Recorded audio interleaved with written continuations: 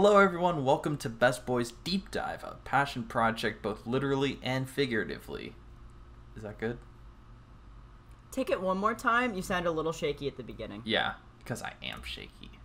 It sounds like you forgot to read it for a second. Yeah, I did. I was reading it, like, hey everyone, welcome to Best Boys Deep Dive, and then I was like, oh shit, I'm a little bit hungry. What am I having for dinner? I'm out of pizza rolls and I'm out of money. What am I gonna do for dinner? Eat your roommates. And then I was like, oh shit, passion project. Why does Jessie, the biggest roommate, not simply eat the smaller of the two? Hey everyone, welcome to Best Boys Deep Dive, our passion project both literally and figuratively. I'm your host, Jessie. And I'm your co-host for today, Leo. Hell yeah. New show. I think I said that weird. I want to start. Can we do it again? Oh, cool. Take 3, I guess. I was gonna say just I'm your co-host, but I feel like I wanted to add for this time specifically because we switch off. Yeah. So let's take it again just so we can establish that, and then we'll be good. Sorry. Hey everyone, welcome to Best Boys Deep Dive, our passion. What? You're laughing. I'm not laughing. You're smile laughing with your voice. Oh my god, fine. Hey everyone, welcome to Best Boys Deep Dive, our passion project. Now you project. sound angry. Because I am. I'd like to cut these in as bloopers at the very end. That'd be fun. I really want to include these. Do it again! Dance for me! It's not so easy, is it? Yeah, especially when... do I do this to you every show? Where Sometimes you antagonize me, yes. Here you go, idiot. You take the reins. You're trying to do the intro, but you have some fucking monkey dancing in front of you, and you can't do anything.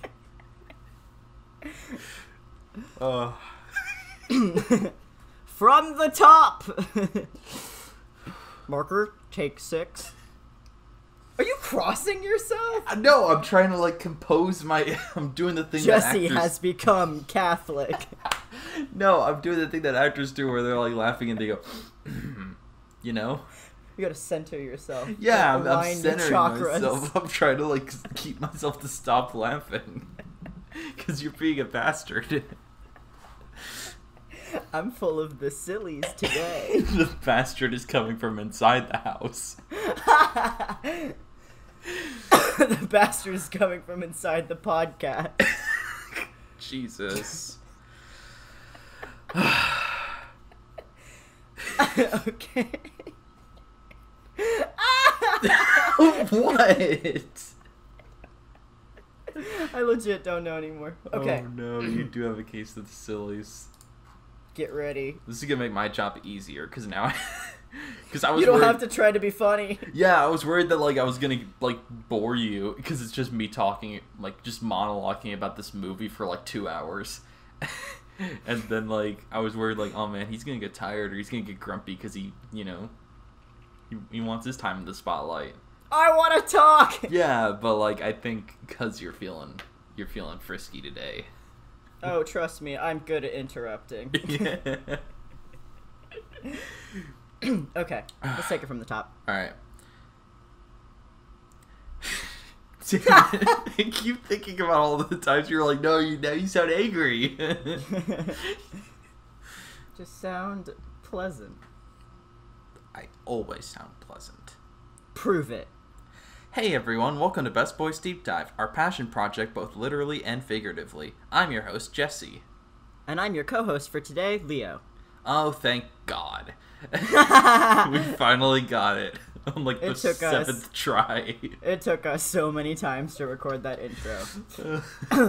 So yeah, today is going to be our pilot, or first episode, season premiere, I suppose, of Best Boys Deep Dive. Since we are taking a little bit of a break from doing Best Boys in earnest because we have other shit that we want to talk about. So we have a side project for it that we're going to be focusing on a little bit more, especially over the summer. I think it's incredibly funny that right after we say, hey, the show's done for the season, we immediately, because we don't have anything to talk about, we get things to talk about. Yeah, so cool news. Jessie uploaded the season finale of Best Boys today, right? Or yesterday? Yeah, today. Today, okay. So just like an hour ago from when we're recording this. Yeah. So we mentioned in that episode that we were going to go on hiatus because like neither of us really had studio classes and we didn't really have anything to talk about on the podcast or like different projects that we were supposed to be working on. However, that has changed. We are talking to different people that we know about having guests on. I think I'd like to do Tyler as a guest for our first episode of season 2. Mm-hmm. I actually was waitlisted for a class and I got into like an actual 2D animation class that I've been trying to get into for like a couple of semesters now, so I'm gonna have that. And I'm also gonna be part of a narrative video class, so I'm gonna have stuff to talk about there. And you said that you were working on something as well, right? Yeah, I'm working on a short film for my college's film club. Oh, okay, that's cool. I remember that. I'm gonna be writing the screenplay. They want me to direct, but I don't think I can because that sounds stressful. But I might come around on that. Well, it remains to be seen. Yeah. At the time of recording, I am undecided, but I am writing the screenplay. Yeah, that's still cool. That's still something neat to talk about. Yeah. Also, the Tyler's gonna be on as a guest as my head programmer for the dating sim that I'm still working on. I've been negligent because I have to come up with UI stuff like buttons and shit, and I don't want to do that because it's boring, but I'm still working on it, and Tyler and I will be discussing that at length on the Best Boys episode that they are a guest on. So look forward to that. Whenever that may be. Yeah. But right now we're focusing on Deep Dive, and Jessie has brought a concept to the table for us to discuss at length, which is... Well, real quick, before we get to that, I have something kind of interesting I wanted to share with you, my friend. Oh, and gotcha, also, okay. I guess, the listeners. So, I wore leggings today. Okay. Because I remembered, I have leggings. You know that pile of clothes that I showed you last night that was just sitting on my bed? You were like, man, I really wanted to go to sleep, but my bed looks like this. And I could just hear the, yeah, mind noise of just how cluttered and horrible your bed was. I'm like, I can't look at this. I can hear this image.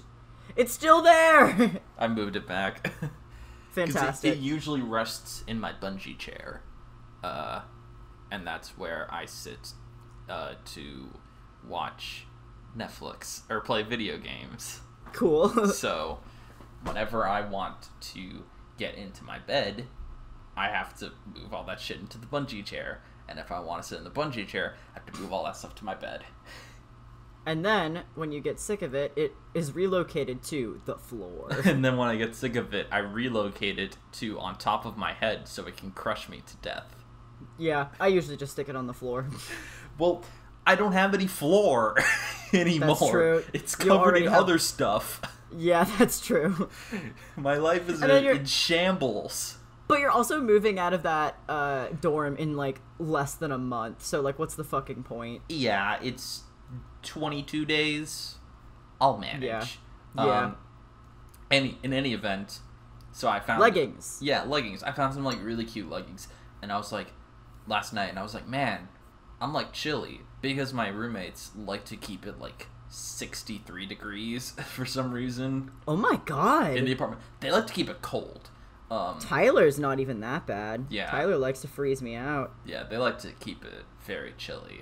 So I like to bundle up and wear some pajama pants sometimes. And I was like, ooh, these leggings look cute. And then I put them on, and they're super comfy and really soft, and I love them. Yeah. And I was like, I'm going to wear these to class tomorrow. And then I didn't go to class, but I met up with some friends at the library instead. Oh, that's cool. I didn't know you went to the library today. Yeah, I went to the library to hang out with a couple people in my class who also skipped. Sweet, okay. Yeah. I told you about it. That's where the one guy said that his asshole was Epcot Center.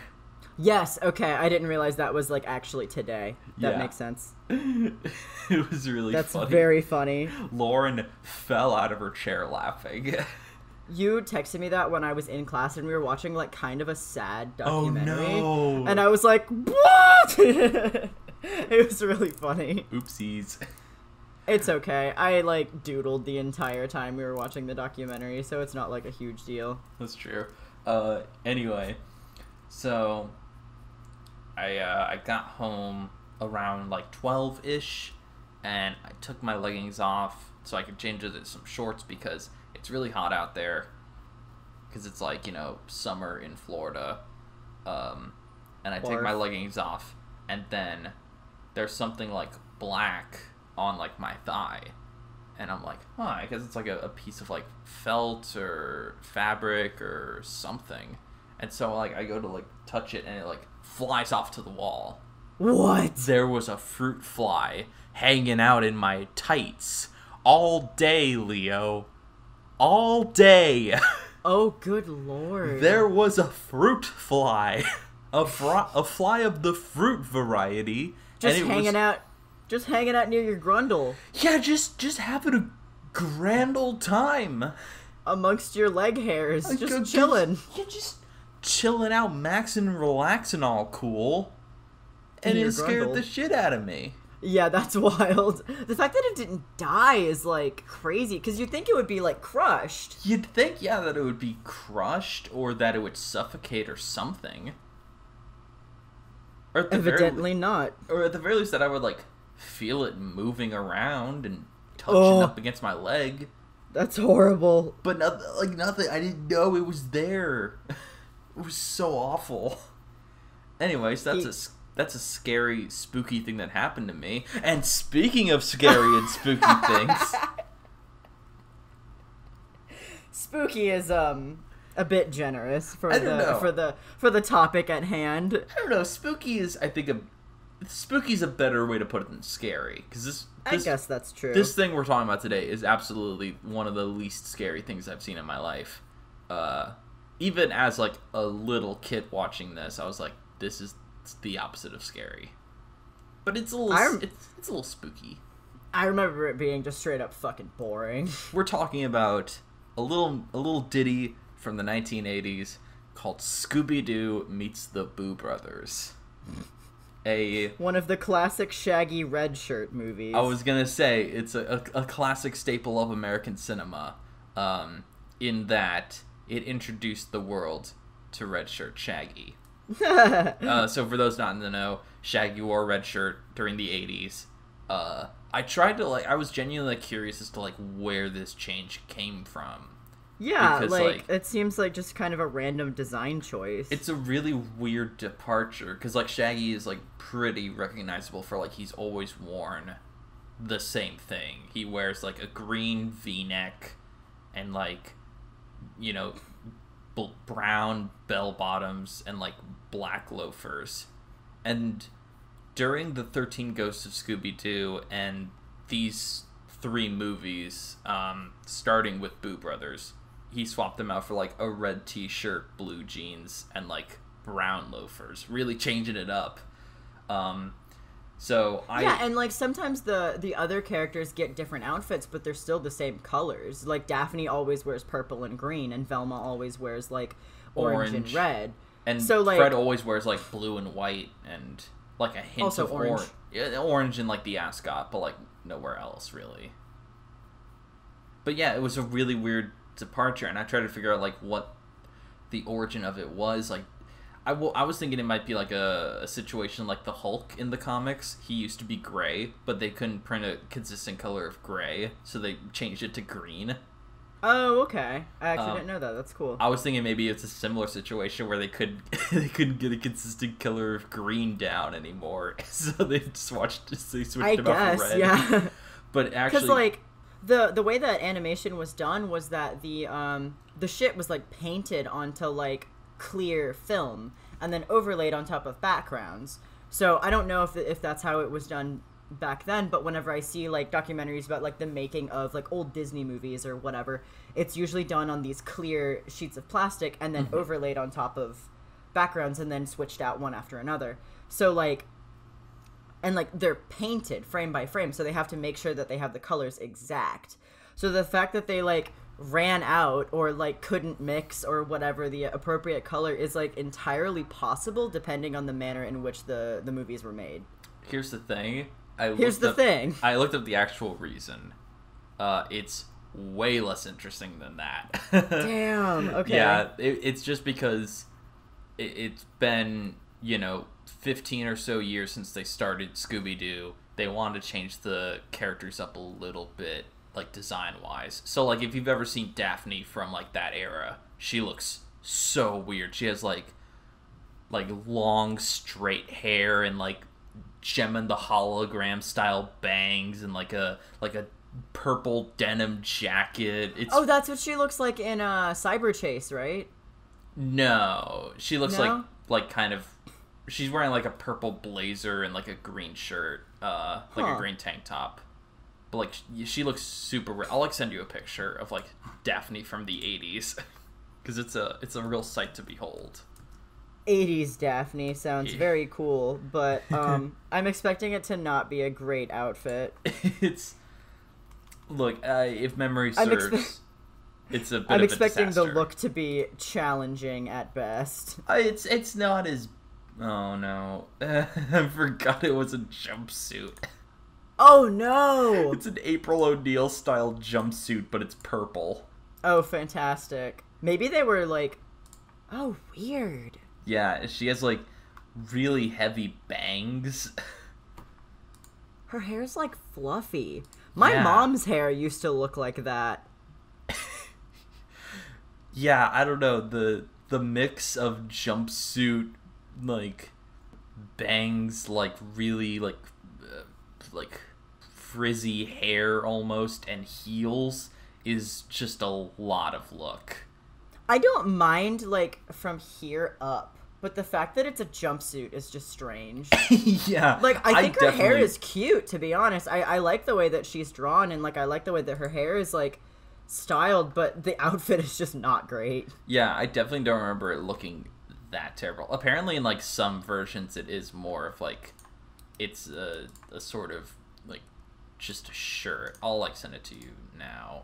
So the reason that they changed the character design was just, like, to shake things up? Pretty much, yeah. Lame. Yeah. But it is, like, interesting that... I don't know, Shaggy's, like... But yeah, like you said, Daphne is still wearing, like, purple and pink and whatever. But Shaggy's, like... central color is completely decidedly absent. Not. Yeah, like the green is just bye-bye. Maybe they wanted to get away from green because it's like, no, he's not a stoner, we promise. Maybe. Even though he like 100% is. Maybe that is an element of it. It's also important to note that this movie does heavily feature the one and only Scrappy-Doo. I forgot he was in this movie. Oh, shit. Yeah. I hate him so much. Here's the thing. When I was a kid, I didn't hate Scrappy. I didn't really hate him until, like, the live-action movie. Because he was... Which is... You were supposed to hate him. You were supposed to hate him. Because, like, James Gunn hated him, and he wrote him to be hateable. James Gunn made sure that the audience hated Scrappy. Tim Curry was gonna play the villain in that movie. But he turned it down because he found out that Scrappy was going to be in it. And he hated Scrappy. That's so funny. He's like a big Scooby-Doo fan, but he was like, fuck that. I don't want to be involved in Scrappy-Doo bullshit. Fuck that entirely. But here's the thing. I hadn't seen any, like, Scrappy stuff until, like, watching this movie again for this. Yeah. And I gotta say... Yeah, he's the worst. He really fucking sucks, right? He sucks. He's so annoying. And it's completely... It's not even just the voice. It's just the entire personality of him is like... He's, like, really egocentric, isn't he? That's, like, his thing. Kind of. He's really... I mean, he's supposed to be, like, the brash and brave one. Like, he'll go in to, like, fight a ghost or whatever. Which could be an interesting character. Especially considering he's, really small. And he's Scooby's nephew. So, like, he's related to, like, the biggest coward in the show, aside from maybe Shaggy. But, like, making him this brave guy, that could be, like, an interesting little subversion of expectations. Yeah, like, I feel like Scrappy could be an interesting character, but he just fucking sucks. But, like, one of the first things he says in this movie is, "Did you say haunted? Oh, boy!" Like, he gets excited that, like, they might die at this place. He's just this weird adrenaline junkie who just hangs out with them. Everybody's like, let's decidedly not go to this haunted place. And Scrappy's like, fuck you, we're going! He's like, at one point, I think he tells Shaggy, like, oh, I hope we see a real ghost. And Shaggy says, don't talk like that, Scrappy. Oh my god. Just really funny. But yeah, the characterizations in this movie, I'm skipping ahead a little bit. The characterizations in this movie are all wrong. Really? Like, Shaggy's kind of a dick. Is he? He's kind of, like, just angry and mean. Like that's he's so funny. It's weird. Have you ever seen the Scooby-Doo project? Yes! Where they're all just, like, super mean to each other for no reason. Because it's a parody of the Blair Witch Project where everyone's, like, you know, kind of a little bit jokey and sarcastic and hostile with each other. And then they turn really hostile with each other because they go crazy in the woods. Yeah, it gets real because they're under a lot of stress. It makes sense why their characterization was like that. But it is still, incredibly bizarre to see the Scooby-Doo characters being mean to each other. Mean. It's so weird, and it feels very wrong. And I think Daphne was doing something, like, you know, girly or whatever, and Velma, like, flipped out on her. It was like... Sounds about right. I was like, no, these people are friends. Oh my god. I think there's a bit where Fred's like, Velma, put the camera down. Velma, put the camera down. It's like Jesus. Weird hearing Fred be angry with anyone. It's Frank Welker just losing his mind in a studio booth. But yeah, so, like, Shaggy's just kind of, like, weird and hostile. So, like, there's a bit early on where, like, he's... So, I'm jumping all over the place because this movie just boggles my mind on multiple levels. This movie seems to jump all over the place. We'll get there. So, I found this out doing some research on this movie because even when I was a kid, I was like, I liked this movie a lot when I was a little kid. I know you didn't. I thought it was really boring. I tried watching it one time on a car ride, which probably wasn't, like, the best way to enjoy this film, but I remember watching it and just, like, nothing happens. I'm gonna date myself a little bit by saying this, but I rented it a lot from Blockbuster when I was a kid, and I would just watch that shit, like, all the time. Like, it was up there with, like, Land Before Time 2 as, like, one of the movies I would just put in and just press play and just rewatch it over and over again. Yeah. I watched a lot of Scooby-Doo, it was the surfing one where they were in Hawaii. Oh, Aloha Scooby-Doo. Yeah, I watched that one a lot. Yeah, that one's good too. So even when I was a kid, I liked this movie a lot, but even then I was like, this movie's weird. Like, there's just something a bit odd about it. Like, there's always just a little something that's just not quite right. And I don't know if it's just, like, the red shirt or all of I was about to say, it's just the fact that Shaggy has a red shirt. You're just or like, if why? It's the characterization or the constant dangling plot threads that go nowhere, of which there are so many. Oh, I'm sure. But I was looking into it. So this movie was made for television in 1987. It was a part of what apparently is called the Hanna-Barbera Superstars 10, which is a series of 10 made-for-television films to be released in syndication that were made and released between, get this, fall 1987 and fall 1988. Oh my god. So just 1 year. 1 year, 10 movies. To make 10 movies. Oh my god. 10 movies. And I have a list of the movies. Oh, thank god. If you want to hear about... I knew I could count on you. Yogi Bear's Great Escape. Scooby-Doo Meets the Boo Brothers, which is the one we're talking about today.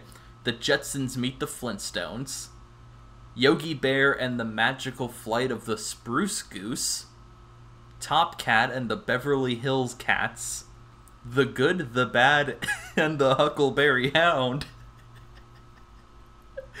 Which is interesting. Dumb. Which is interesting. You'd think they would have gone with Quick Draw McGraw instead of Huckleberry Hound for like the Good, the Bad, and the Ugly parody. That's true, yeah. Like that's an interesting choice. Rockin' with Judy Jetson, which I haven't seen. I can only assume it's like a jazzercise, like it's one of those like jazzercise classes on videotape. But with Judy Jetson? But with just Judy Jetson. I really hope that's what it is. I doubt it, but I really hope. What is it called? Rockin' with Judy Jetson. Oh, good lord! Because it really does imply like that. It's probably like the most sexist movie in the fucking world. Maybe maybe it's like Hanna-Barbera's take on Gem and the Holograms. Because I think that was Filmation, which is kind of like the back alley Hanna-Barbera. It definitely seems like it looks like a Josie and the Pussycats kind of situation. I just looked it up. Which is also interesting because Hanna-Barbera have Josie and the Pussycats. Yeah, just make a movie about them. I don't know. Maybe they lost the box rights? art looks cute, but yeah, I have no idea. That's really funny. So, the last three were Scooby-Doo and the Ghoul School. Scooby-Doo and the Reluctant Werewolf, released just 1 month apart. Oh no. And my favorite title of any movie ever in the known universe, Yogi Bear and the Invasion of the Space Bears. And if you look up boo-boo. It's the end of days. If you look up the box art for that one, it's literally just like Yogi Bear facing down a bunch of other Yogi Bears. They all look the same as him. Are they like green and that's it? No, not still even brown. They're just regular ass brown bears. It's just they're from space, boo boo. I knew this would happen. Get in the bunker. Shit, okay, so Rockin' with Judy Jetson is directly followed by Scooby-Doo and the Ghoul School. Yeah. Interesting, okay. Mm-hmm. They have musical numbers. Oh, good. There's one called Gleep Glorp. Gleep Glorp. Okay, I'm not going to take over this by talking about Rocking with Holy Judy Jetson. shit. Please continue. I think we both have to watch that one for... Oh, yeah. Just to clarify for those at home, I'm going to do an episode on every single one of these movies. Oh, good lord. Hey, Leo, we're back in the saddle. Please make it stop. We're back in the saddle. Time for Good, the Bad, and the Huckleberry Hound. I'm gonna blow my fucking brains out. So get ready for those at some point. I just to clarify, these aren't gonna happen anytime soon. Please. I need a mental break because I had to watch Boo Brothers like 3 times to jot down the notes like in its entirety. And I'm gonna have to watch it. I'm gonna do a fucking Moomin episode. Give me some time. Anyway, so this movie opens in one of the most bizarre ways I've ever seen a movie open.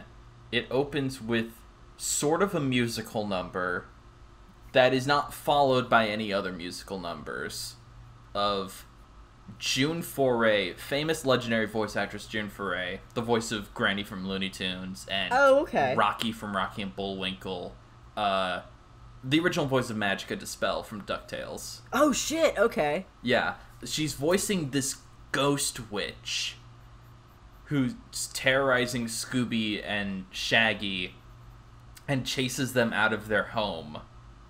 And then she's like, and then the musical number continues, and she's like, "Oh, and I'm afraid of the Boo Brothers," and she's like listing off all the ways that how scary the Boo Brothers are. And when we eventually meet these fuckers, they're not even scary in the slightest. Spoiler alert. Oh, I never would have guessed. why they're so unscary that they themselves might just be a little bit scared themselves. I thought you were gonna say they're so unscary that they have a musical number about it. No, there are no other musical numbers in this entire movie. Oh, great! That one's a fluke. Also, the stuff with this witch never is mentioned in the movie. It's never addressed. She never comes back. She's not even credited during the credits. So I can only assume that this was, like, written and recorded when there was, like, a different storyline going on. And, like, where the Boo Brothers were going to be, like, scary, and where this witch was going to be, like, a central antagonist or whatever. And they just, like, cut it in half or whatever and just made it way sillier and dumber. And they just left it in because they already finished the animation. That seems like it would have been a better movie. Yeah. Or at least, like, a little bit more competent of a movie. Maybe. So, there's also the fact that this is this was made for television, made for syndication television. There's a lot of abrupt commercial breaks, and there's always, like, a sort of cliffhanger. There's always a little cliffhanger before we go to the commercial break, and then when we come back, the cliffhanger is very quickly disposed of. Oh, yeah. What will they do? They're about to fall off a cliff in the Mystery Machine. What will they do? And then it reversed. Yeah, just reverse the car. Or they're about to, like, fall off the cliff and they're falling, and then at the bottom of a cliff there's, like, a soft mattress, and they're like, oh gee, it sure is good that there's a mattress down here. Anyway, let's keep going. It's like, that was pointless. Who are all of the characters in this movie? Like, is it the entire Mystery Gang? No, it is I didn't think so. It is just Scooby, Shaggy, and Scrappy. Okay. Are the only, like, original, like, franchisable characters. Hey, so I realized something. Mm-hmm. I thought, cool mid-episode realization. Uh-huh. I thought Scooby-Doo and the Boo Brothers was the same movie as Ghoul School. Oh, no. In that case, I've never seen this movie. Oh, really? Ever. So I will say, Ghoul School from memory is upsettingly more boring than this one. I remember it being just so fucking boring. I was like, I want to like these characters because they're cute. Like, they have such great designs. Yeah. Yeah, they had cameos in OKKO. That's, like, super neat. They're adorable and their little characters are so good in OKKO, and, like, they're just wasted in, like, Ghoul School, which we will get to another day. I remember seeing the box art and being like, oh, these are cute little characters. I want to learn more about them. And they're so fun and they're adorable. So boring. The movie's so boring. Nothing happens. It's mostly about volleyball. What the fuck? Yeah, it's mostly about volleyball. Don't remember that. I don't even think... God, I have no idea how old I was when I watched this movie. I, like, don't think that, like... I think I was an only child at this point. Mm-hmm. Yeah. That's, like, that's how young I was when I saw this movie. So everything I'm gonna say is gonna be a complete surprise for you, which makes me very excited. I probably, like, will not watch this movie, so I don't give a shit about spoilers. That's fair. Yeah, if you were gonna Spoiler alert, the Boo If you Brothers... were gonna have a problem with spoilers, we were gonna have a bit of an issue. Spoiler alert, Shaggy fucking dies. Because this is, like, a full plot synopsis, like, beat by beat. Oh, Lord. I'm glad you have 2 pages of notes to go off of, rather than just trying to recall it. Oh, no, I wouldn't be able to, because, like, I'll watch this movie, and I'll be like, oh, fuck, there was a bear, or whatever. Yeah. There was, like, a bear? There was a grizzly bear at one point. Why? Well, you'll be saying that a lot during this episode.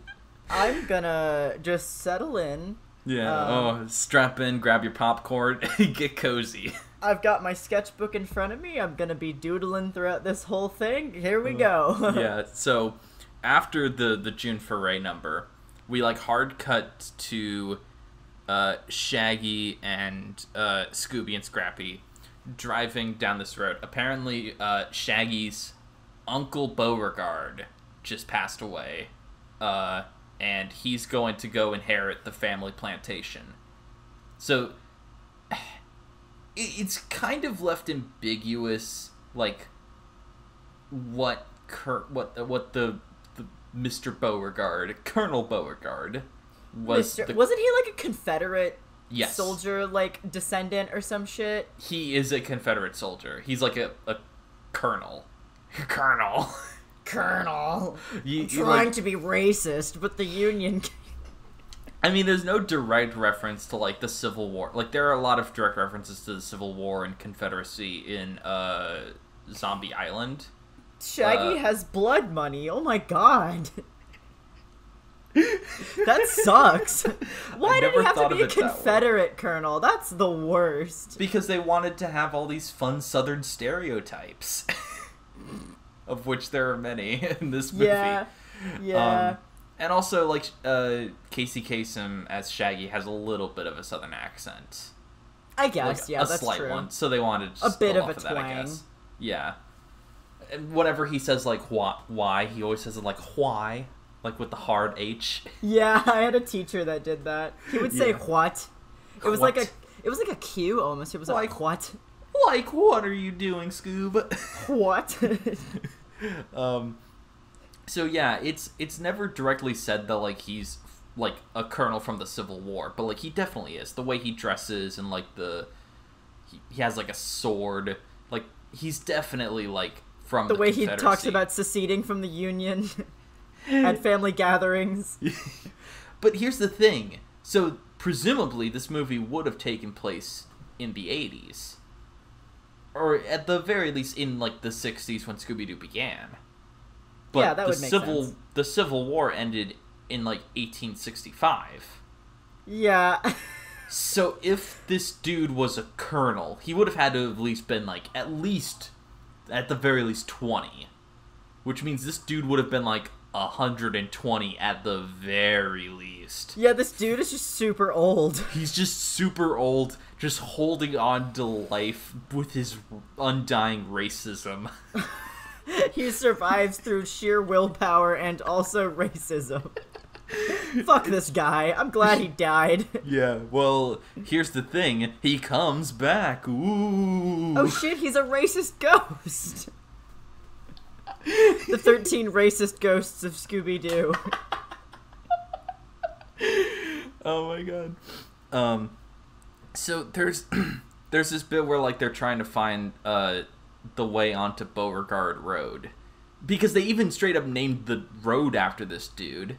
This racist, horrible man. Which I guess is, like, realistic to, like, you know, modern day. Since we have, like, fucking monuments dedicated to the Confederacy. Yeah.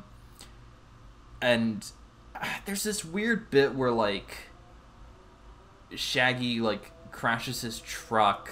Because it's not the Mystery Machine. He just drives he just drives like a little green truck. They took the green off his shirt and stuck it on his truck. Yeah, I guess so. It's very weird that he just has like a truck. I don't know. It's odd. It's like one of those like hatchback trucks, I think. Huh. Okay. It's interesting. It kind of fits his character. But by the time we roll around to like Ghoul School, he has like a red van. Or like a bus, or a microbus. I don't know. Shaggy has like a side hustle where he takes cars, fixes them up, and then resells them. I guess, yeah. Tyler and I had a coworker that did that. He owned like 3 cars at a time at one point. Damn. Yeah. So Shaggy like crashes the truck, and Scooby somehow ends up under the hood. And Shaggy asks him, "Well, how'd you get under there?" And Scooby goes, "Search me." Which is something they say a couple times in the movie as sort of a way of, like, either they need, like, a character to say something, so they have them answer a question with, "Search me," or they just want to, like, don't think about it. They need some sort of plot contrivance, because while under the hood, they lose the map. Like, the map to Beauregard Plantation, it, like, just disintegrates. Because Scooby goes under the hood. And the only way we can get him under the hood is if he just gets there. How does he get there? It doesn't matter. Search me. Search me. Oh my god. And then Shaggy says, "Now we're really lost. How could it get any worse?" Search me. And Scooby says, it could be raining. And Leo, I want you to take a wild stab in the dark. What happens next? It rains, but blood, specifically. No, you hit the nail right on the head, and then the hammer came up and hit you on the head. Cool. No, I got doinked. Yeah, you got doinked by the hammer of truth. The hammer It begins of truth. to rain. It begins to rain, yeah. And they're driving, and Scooby sees a gorilla in the road, but Shaggy and Scrappy don't. And there's just a gorilla.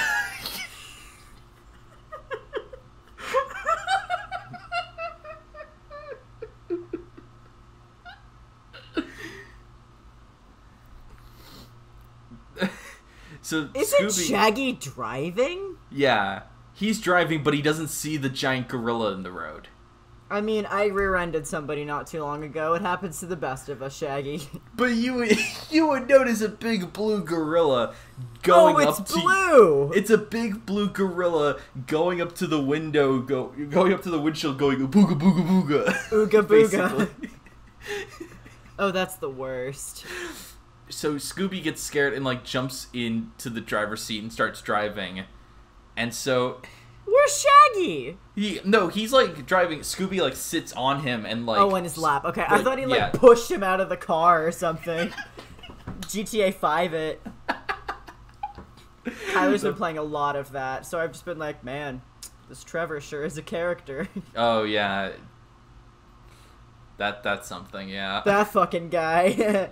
Yeah, I don't... He's either a bicon or he's horrible. He seems just horrible. I mean, he is horrible no matter what, but, you know, it's a whole situation. And I'm not talking about the situation from Jersey Shore. Anyway. Shut the fuck up and keep talking about Scooby-Doo. So, because they're driving erratically, because, of course, the dog is driving, it alerts this cop who's just on this road. Isn't it mysterious that the cop would be on this lone road that only leads to the plantation? Little mysterious, don't you think? I have no idea where this is supposed to be going. Anyway, so his name is Sheriff Busby, and he's the only good character in this movie. of the original characters they introduced in this movie, he's like the only funny one. Like at the very least, the only one who is given funny things to do, who is actually funny. So I appreciate him for that, and he warns Shaggy, oh, you don't want to go up to the Beauregard plantation. That place is sure enough haunted. We could cut this. We could cut this from the podcast, but I looked up a picture of this clown, and like I already know he's the bad guy. I already know he's the ghost. What do you mean? He's got a fake mustache in one picture and like not in any of the others. I'm like, oh, okay, so he's the ghost. Oh, we'll get to that. We'll get to that. We can cut that, but no, I think that's funny. But yeah, I don't want to spoil Scooby-Doo and the Boo Brothers. Oh, believe me, there are far more twists and turns that you won't possibly anticipate. Oh, I didn't know what the Boo Brothers even looked like until just now. They're kind of cute. They're like stupid looking. Yeah, they're basically. Well, we'll get to their influences. They're a lot. I can hear what these guys sound like in my head. Oh, I don't know if you can. Do they just have? Okay, sorry. Yeah. We're getting ahead of ourselves. So, Continue. Rob Paulson is in this movie twice. He is one of the Boo Brothers. Of course, is he the little skinny one? He's the little skinny one, yeah. Yes, I knew it! He's also the voice of the dispatch on Sheriff Busby's car. And he's like the radio voice. Yeah, and he has like a funny little southern drawl. And I don't know, hearing Rob Paulsen with, like, a southern drawl is really funny. Because he's just on the other end going, calling Sheriff Busby. Calling Sheriff Busby. I like Rob Paulsen. He's got just, like, a nice voice for shit. Oh, he's fantastic. And I'm always like, oh, hey, it's Peck from Back at the Barnyard. That really is, like, the first thing you think of. Honestly, that's the first thing I, like, saw that I knew it was him. Okay. Looking back, I'd be like, oh yeah, that was Rob Paulsen, but that's the first one that I knew, like, oh, this is this voice actor, this is what he sounds like, so I attribute that character to, like, the way that he sounds. Okay. Kind of like how Jeff Glenn Bennett, to me, will always be Prowl from Transformers Animated. But he was also, like, Johnny Bravo and shit. Yeah. I know him best as the experiment Slick from Lilo and Stitch, Jeff Glenn Bennett. Slick?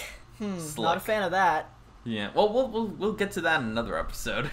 Sludge. I am going to make you guess the abilities of every experiment from Lilo and Stitch.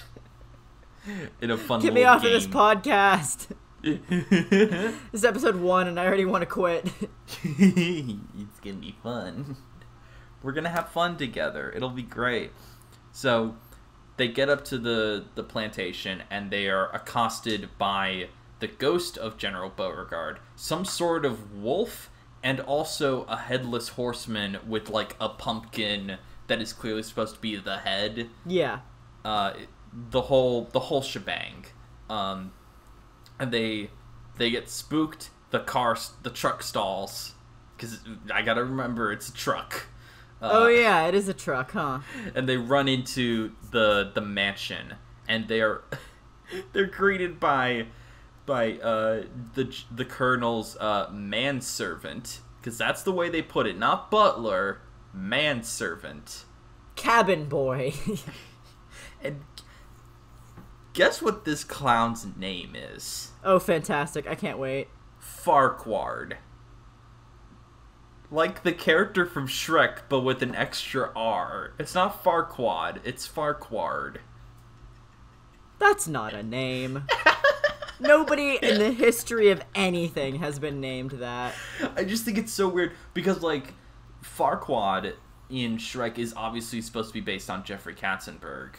Or no, he's supposed to be based on, like, he's based on somebody. Person. He was like a director, right? He's someone who was a higher up at Disney. He might be Bob Iger or Michael Eisner. I think he's Michael Eisner. That sounds familiar. I feel like I read about this. But it was like some douchebag, right? No, I think Jeffrey Katzenberg, who was like a creative head at DreamWorks, who left Pixar, I think he's the basshole. I think he's the bastard. The bastard hole? The bastard hole. But, like, they named him Farquaad as, like, sort of a play on fuckwad. Fuckwad, yeah. Yeah, but the idea that they named this character in a movie, like, 13 years prior, Farquaad, which is so similar. Yeah, that is really weird. I think that's a really weird coincidence. But yeah, also, but just the fact that, like, he's a manservant, and he's, like, he's very clearly, like, based on Igor from, like, Frankenstein. He's got, like, a hunched back, and he's always like, he's got his, like, little... Is he, like, wringing his hands all the time? And yeah, like, he's always got, like, his little, like, velociraptor hands, like, ugh. Does he have just, like, an aura of grease? Yeah, his voice is very greasy. He's like, oh, hello, I'm Farquaad. Welcome to the Colonel's mansion. I feel like I would like this character. He sounds like kind of funny, actually. He's like, I don't know, if they gave him, like, if they made him a better looking character and had him voiced by, like, Vincent Price or whatever, he would be, like, so, like, very fun and gay, and he'd be, like, he would be, like, gay icon, but he's just this horrible looking little man. He looks like fucking Elton John. Shit, I didn't even peg that, but you're kind of right. You're kind of a little bit right. He's got, like, darker hair, obviously, but, like, the haircut and the sunglasses and the suit. He looks like fucking Elton John. except for he looks like Elton John mixed with Igor from the movie Igor. Yeah. God, that sure was a movie. Or like Quasimodo or whatever. It's so weird.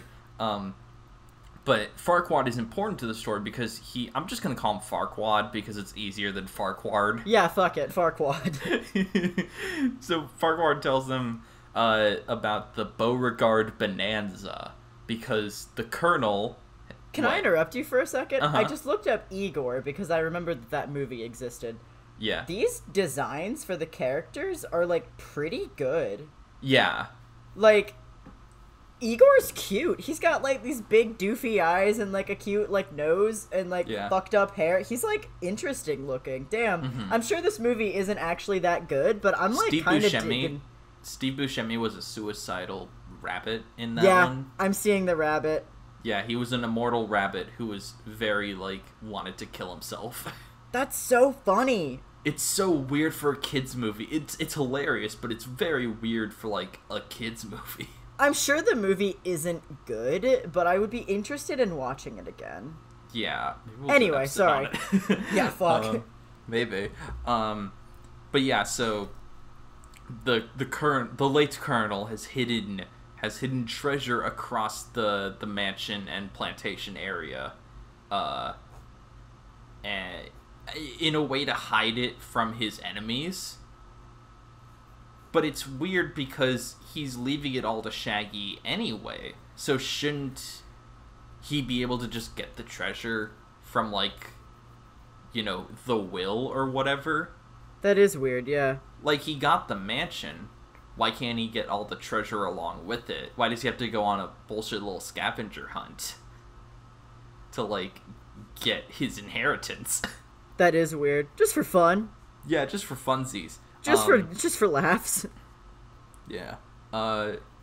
So Busby shows up because he wants to let everyone know that there's been a breakout on a circus train. A gorilla has gone missing.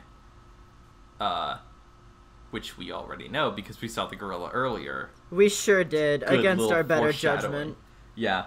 Here's the thing. Farquaad tells him a different story, that it's not an escaped circus ape. It's a ghost! Oh, that's great. the way he says it. And Busby gets really scared by that. He goes, oh, like, he kind of, like, jumps a little bit when he says ghost. It's a ghost of a gorilla? It's never... So, Busby said it's a gorilla that escaped the circus. Farquaad says it's a ghost of a gorilla that the colonel got on a hunting trip and, like, shot and stuffed, which leads to one of the best jokes in the movie, which is Busby, like, draws a gun on, like, the taxidermy gorilla and he says, like, put your hands up or whatever, and Farquaad says, he can't do it, Colonel, he's stuffed, and he says, I don't care how much he eats. That's the best joke in the movie, huh? It's not the best joke, it's one of the best. It's, like, top 5. I think it's a funny little joke. I think it's cute. Man, that sucks. That sucks just real bad. I think it's a funny little joke. I think it's a good little goof. I do not. Okay. But, so, Farquaad says it's a ghost of that gorilla, while Busby says it's a real-ass gorilla. And it's never stated clearly in the movie whether which story is true. Because, like, clearly, like, Farquaad has some sort of history with a ghost gorilla. Or else he wouldn't be talking about that. But also, like, Busby's just like, don't listen to him, he's crazy. So, like, who fucking knows? It's all, like, completely up in the air and nothing is ever explained.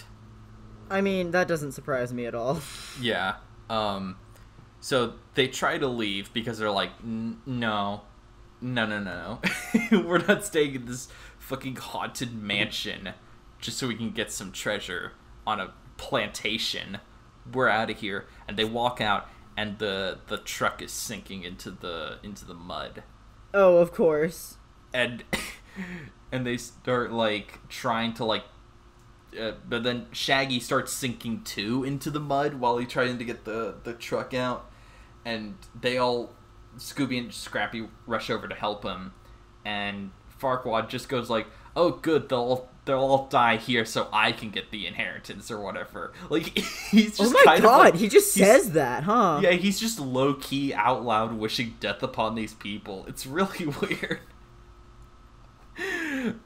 They don't die, but because they have to like stay the night at the mansion anyway, because their truck is gone and they can't get out. When they're going to bed and they see one of the funniest images in the movie, unintentionally. It's great. The ghost of Colonel Beauregard riding on one of those like old-timey bicycles with like the one really big wheel and the little tiny wheel in the back. He's just riding it through like the bedroom with his sword drawn, yelling at them to get out of here.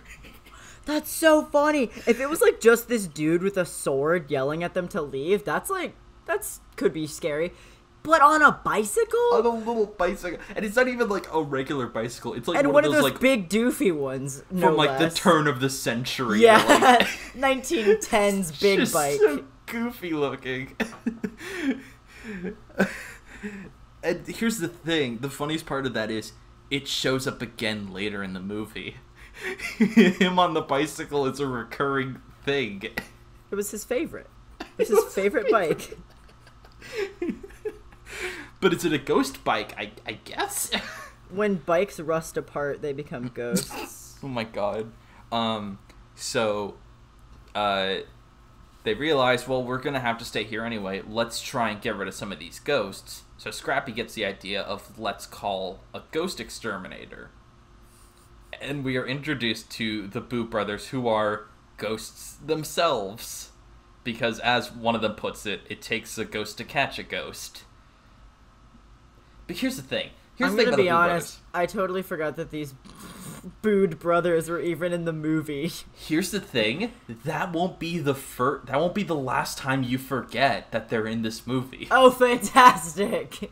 Because, like I said, there's so many dangling plot threads that go nowhere in this movie. The Boo brothers are one of them.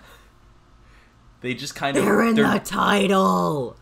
Yeah, they're in the title! I have this written down. They are probably the most pointless characters in the story, and they are 3/4 of the title. That's so funny. And here's the thing.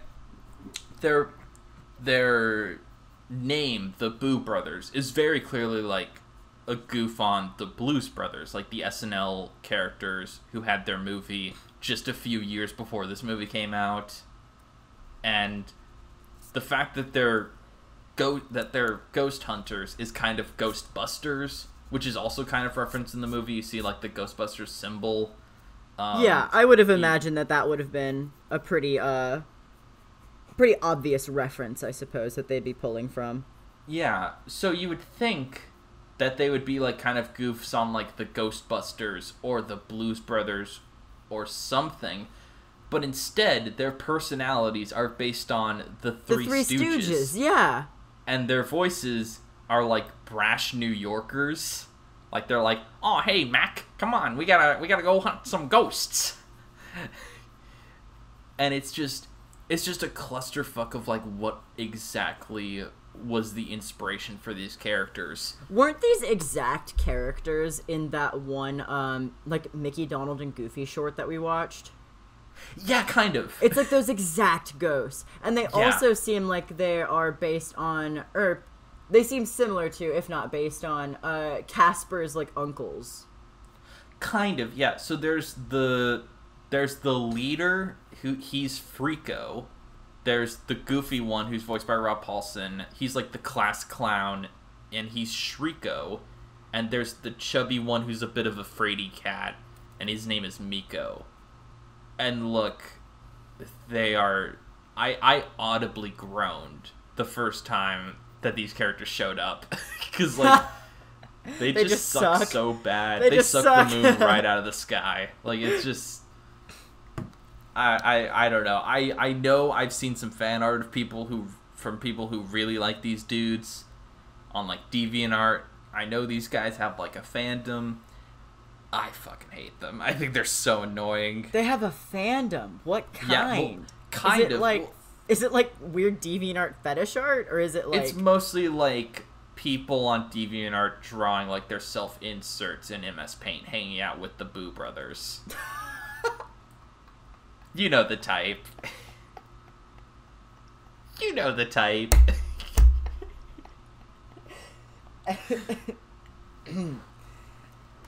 Well, I'm gonna take a break from what I'm drawing, and I'm gonna do that exact thing.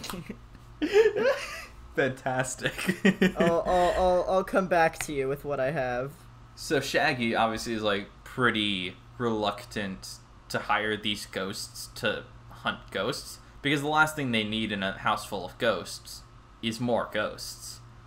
And Frico goes like, oh, no, you just need a demonstration of, like, how good we are at catching ghosts. And so what begins is the most pointless chase scene in the history of chase scenes. It's they get, like, a toy ghost, a demonstrator ghost. A toy ghost? It's a toy ghost. They wind him up. He goes, boo! And he, like, flies around the house. And the Boo Brothers try to, like, chase him down. And what yeah, he's dummy thick. Found that on Google Images. Yeah. What Leo just did is sent me a picture of Sheriff Busby with, like, he's kind of crouched down with his butt jutting out. They, like, definitely drew in, like, an ass crack line on his pants. They sure did. Interesting. It was some artistic liberties. Yeah, we're gonna make this dude thick. Yeah.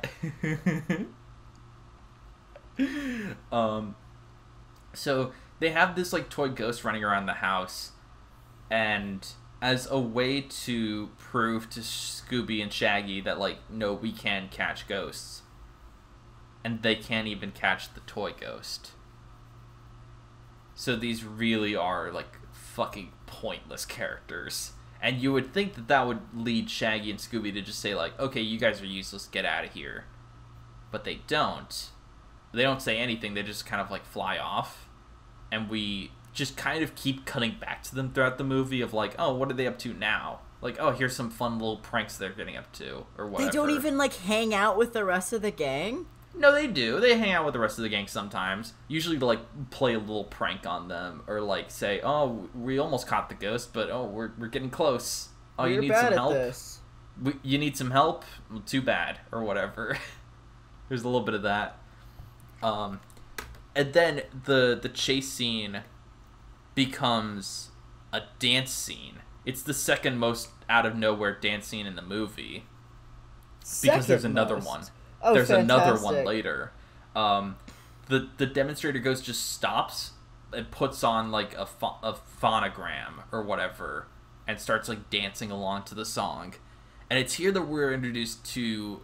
Also, the gorilla comes back and starts dancing with Scooby. The gorilla wants to fuck Scooby. Oh, okay. Gay rights. Yeah. We're introduced to another character at this point. Sadie Mae Scroggins. Fantastic. Who is the neighbor who came over to borrow some molasses. Which is, I guess that's what people think happens in the South. Is that neighbors come by to get some molasses. That's really funny. I don't know about you, but I've never had molasses in my life. I don't know if that's, like, a Southern stereotype or if that's, like, an actual thing. I've never had molasses. I barely know what it even is.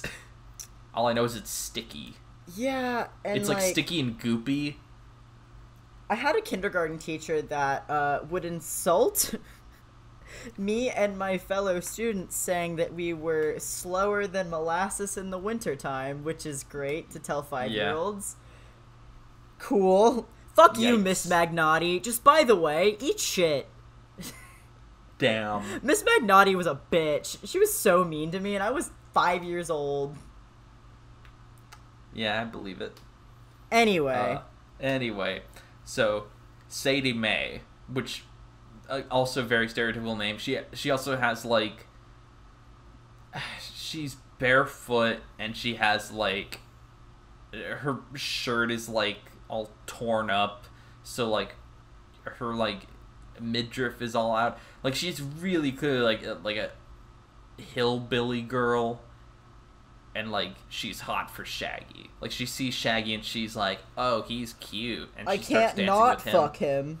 I can't not fuck him. And Shaggy's so not into her because he's gay.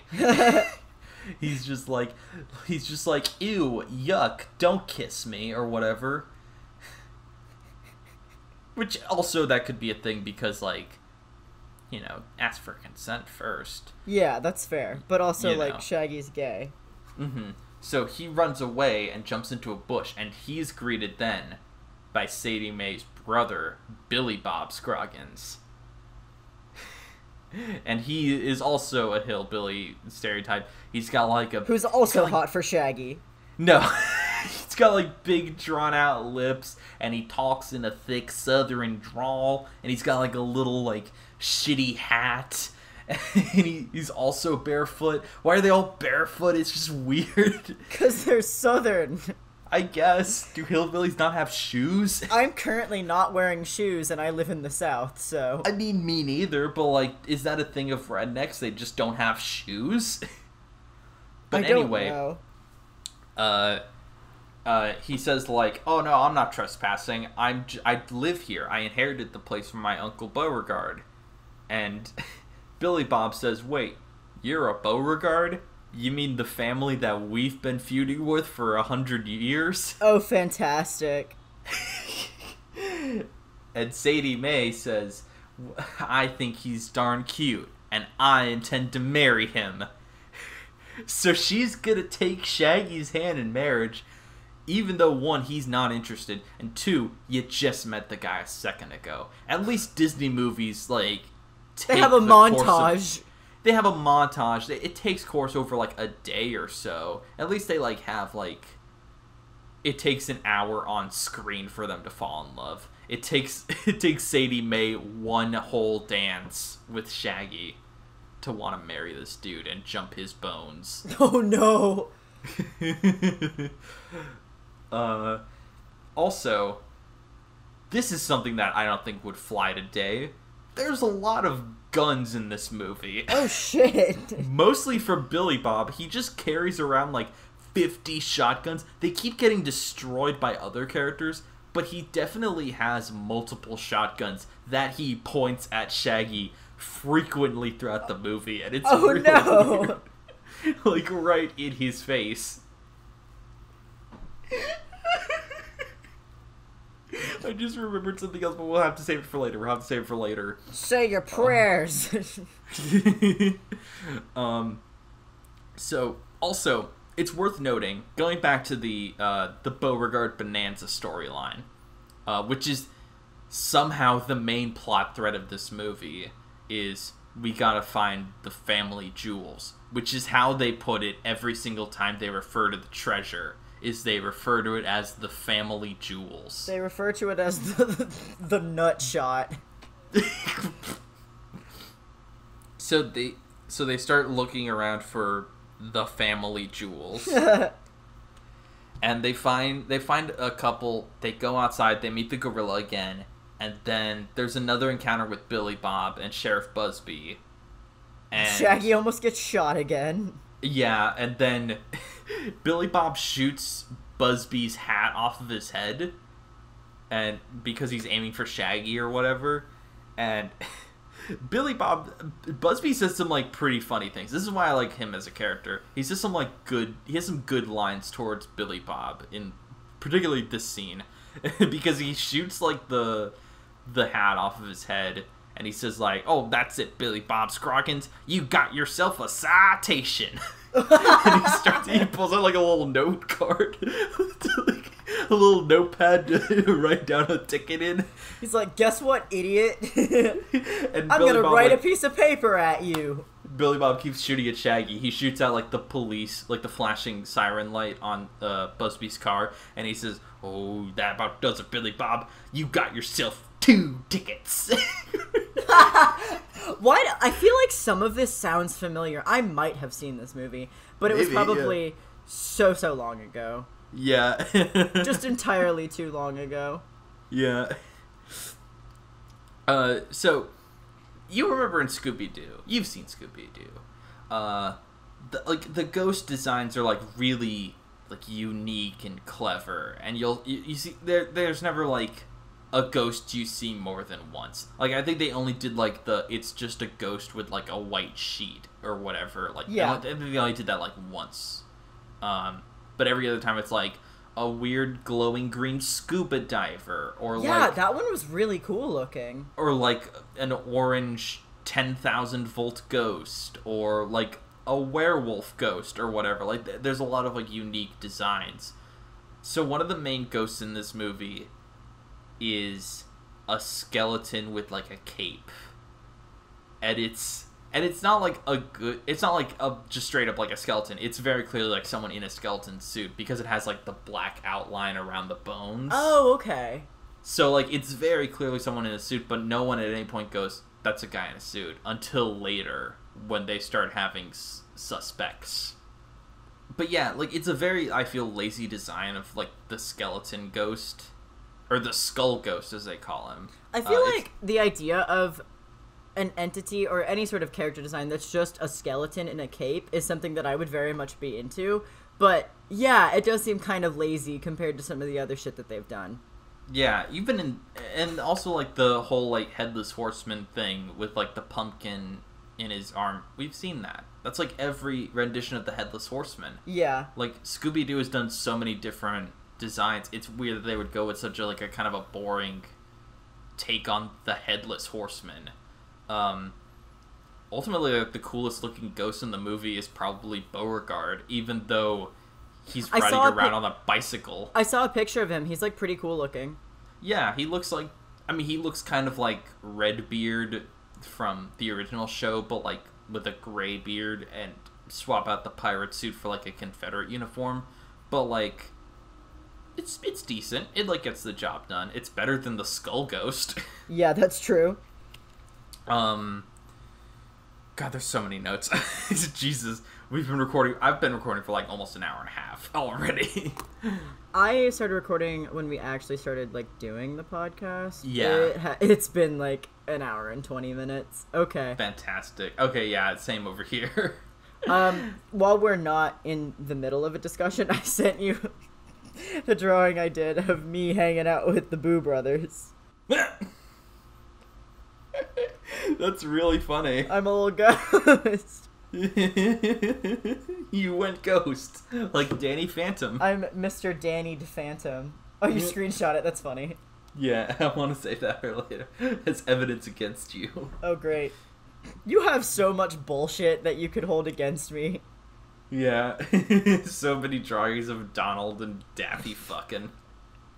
There is not a single dick on screen. It's implied. It's an implied dick. Anyway.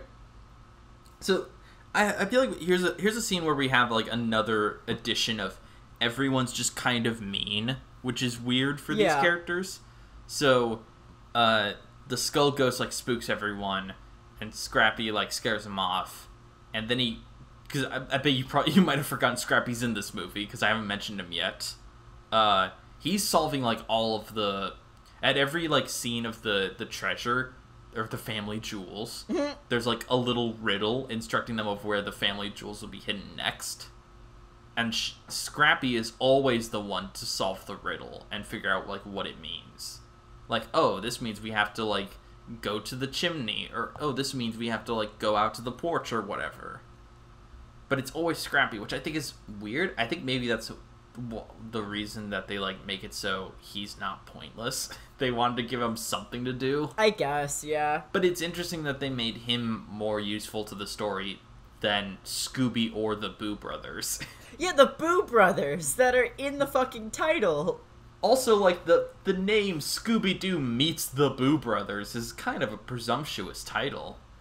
Because, like, they last hire time they did, the like, Boo Brothers. Well, yeah, well, like, the only other time I could think of that, like, Scooby-Doo has met someone is, like, Scooby-Doo meets Batman. Batman, yeah. Which is, like, okay, that's a crossover that, like, would be exciting for someone who's, you know, maybe you've never seen Scooby-Doo before, but ooh, Batman, he's meeting Batman. Let's see what that's about. Who the fuck is Batman? But, like, who the fuck are the Boo Brothers? They've never shown up in anything before this, and they haven't shown up in anything after. Even the kids from, like, Ghoul School show up in, like, OKKO.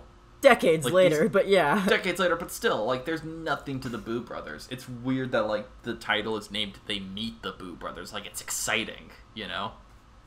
I just think it's weird. In any event, so Scrappy scares off the Skull Ghost, and he finds, like, he hears something coming from the piano, and he goes, like, oh, okay, I bet the Skull Ghost is hiding in there. And he, like, starts jumping around on the piano keys to, like, make a lot of noise. And then out pops Shaggy and Scooby, and they're like, ow, Jesus, that's so loud. What the hell, Scrappy? Or whatever. They cuss. Yeah, they cuss say now. Shit. Scooby says fuck. Scooby-Doo meets the Boo Brothers and also says swears.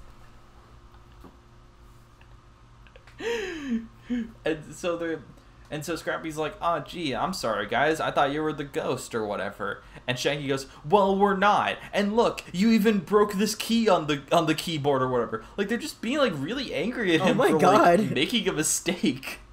He even apologized. Really, I kind of feel bad for Scrappy in this scenario, I suppose. Yeah, it's weird. Like, they're very hostile, and it feels really, like, not in character. We'll get to that. Anyway, so they press down this one piano key that's broken, and it leads them to, like, this dark, like, a secret passageway, and then the door closes behind them, and they're trapped in this dark room. And then this, like, glowing head of, like, the glowing disembodied head of this ghost shows up, and it's, like, snarling and, like, dripping, like, saliva. It's, like, really spooky and creepy. That sounds scary, yeah, holy shit. Yeah, it's like, holy shit, and it goes to commercial. It's like, oh, one of these, like, a little cliffhanger, a little excitement. Ooh, something exciting! How are they gonna get out of this one? And when we come back from commercial, the ghost has, like, the same little, like, hat on his head that Shriko has. So the scare is ruined, because we know, oh, well, they're not in any danger. It's just Shriko being a dick. And they... I don't know. It's just weird. Then Shriko tries to help them read the riddle off of the page by doing his impression of a headlight, which means he turns his head into a light bulb. This is just a power he has. And it's never addressed later. He could just turn his head into a light bulb. Oh, Jesus. It's so weird. These are abominations before God. Also, Scooby is literally so stupid. He thinks that he can go through, like, a wall because the ghosts can. So he just, like, runs straight into it? Yeah, and someone's like... And I think Frico is like, no, you goof, you're not a ghost, only ghosts can do that, or whatever. And it's like, yeah, how does Scooby not know that? He's been solving mysteries involving ghosts for, like, 15 years. Yeah. What is this? Scooby-Doo Meets the Boo Brothers is actually the lost story of Scooby's first day on the job. Scooby's origin story. I guess, yeah. Oh, I'm too stupid. Scooby says, stupid rights. Stupid rights. Shaggy says stoner rights. Yeah, God. So Shriko goes through to, like, hit the piano key, but then he just starts playing the piano like a little, like, fucking Beethoven 7th or whatever. And, like, that scene really drives home how much this movie is spent wasting time. Yeah. Like, so much... Like, it's kind of like what you said about Ghoul School, but, like, it also applies to this movie. So much nothing happens. Just nothing fucking happens! Yeah, there's so much story that there's ultimately no story. Because nothing connects. Yeah, really, God. There's another encounter with the Skull Ghost, and Scrappy bites onto the ghost's cape, And Shaggy says, and I quote, "Don't do that, Scrappy. It's bad luck to bite a ghost."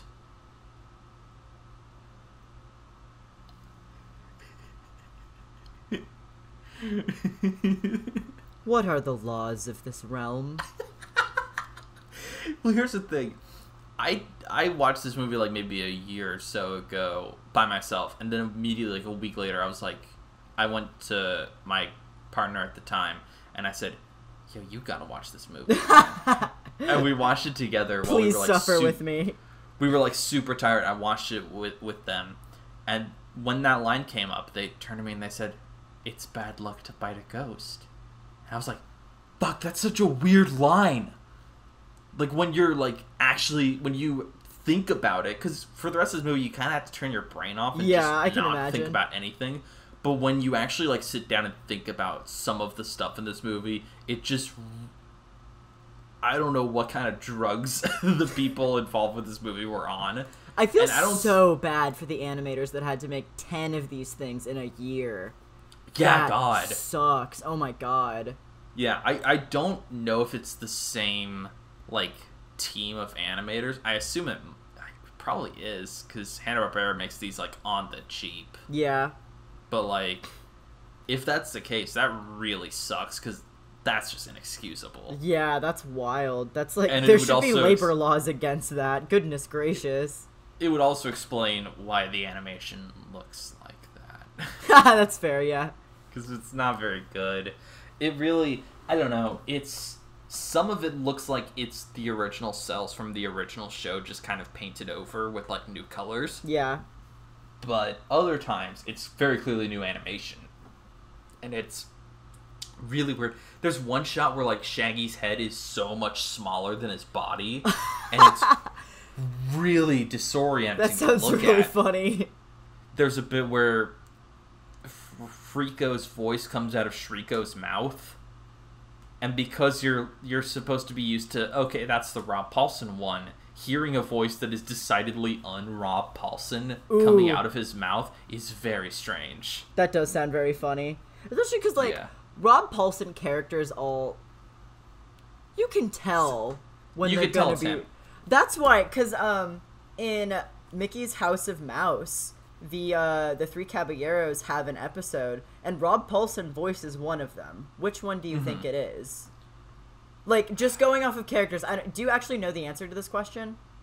I don't know if I know the answer. I'm guessing Panchito. Exactly. He's not. He voices Jose. Really? Exactly. Like, Rob Paulsen characters are, like, longer. Like, he's either thinner, either like really long and skinny or like really short and stout. Because I also think like PJ from Goof Troop or Carl from Jimmy Neutron. That's true. Yeah, I didn't even think of that. Yeah, it's either round or like really elongated characters. Yeah, like Peck. I'm gonna come back to that, but Peck, and also like he's a rooster, so that like. I guess feeds into my perception that he should have voiced Panchito. He shouldn't have voiced either of them because he's white. But anyway. Yeah, that's true. What else did he do? Oh, Donatello in the 2012 Ninja Turtles. He's like slightly taller. He's like a little like he's like I think maybe the tallest. I think so. He's definitely like thinner than the other ones. It's either him or Raphael. I think is the tallest. I think Raph is actually short in that one, which is really cute. That might be true. I think you might be right. I think Raphael might be the shortest. But anyway, also what's interesting, spoilers I guess for the ending of this movie.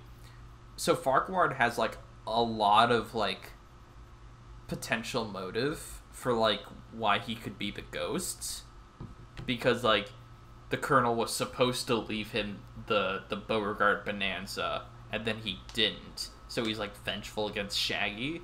And, like, that's a pretty decent motivation. And also, he's a creepy dude who clearly... He straight up said earlier on he wishes they were dead. Yeah, he's like, what if you guys die? How funny, ha ha ha. Here's the thing. He's not the villain. It's not him, any of the villains. Except... one of the ghosts, I think the Skull Ghost, is voiced by the same person who voices Farquaad. And here's the thing, it's not Farquaad. or if it is, it's never established in canon whether or not it is. So it's completely ambiguous. So it's really strange that that's the case. And also they don't give him, like, some sort of, like, oh, there's not even, like, a fake out, really. He's just like that through the whole movie, and then, like, oh, no, it's probably this other guy. But yeah. It's red herring! It's red herring. There was that one episode where it was red herring. I think we talked about that Yeah, before. yeah. Yeah. So, at one point, there's a scuffle between Beauregard's ghost and the Boo brothers. There's a little bit of a fight, but it doesn't really go anywhere, and there's no real winner. But at one point, there's some interesting lines exchanged. Frico at one point does some sort of launch at Beauregard, and he says, "How do you like that pain in the neck, you pain of the neck?" Okay, that's kind of funny. Beauregard's ghost says, "Fools of a feather stick together, and I'm gonna stick you all," threatening them with his sword. But, okay. like, that's I don't think that works. Like, fools of a feather, like, is already kind of a stretch, and then I'm gonna stick you, like they stick together, but I'm gonna stick you, like, that. None of it really works. Yeah, like, we all get of the that. gist, but it just doesn't quite add up. It's sort of, It's too much of a reach for it to be, like, a successful joke. Yeah. So, there's another manufactured cliffhanger ending, for the commercials. They're in the cellar, and they find a clue, and they turn around, and there's a cannon rolling towards them. And they're like, oh no, what's this? What's going on here? Is one of the ghosts pushing the cannon towards us? And it goes to commercial. And when we come back from commercial, out from the cannon comes Shriko again. It's the same thing. It's the same cliffhanger again.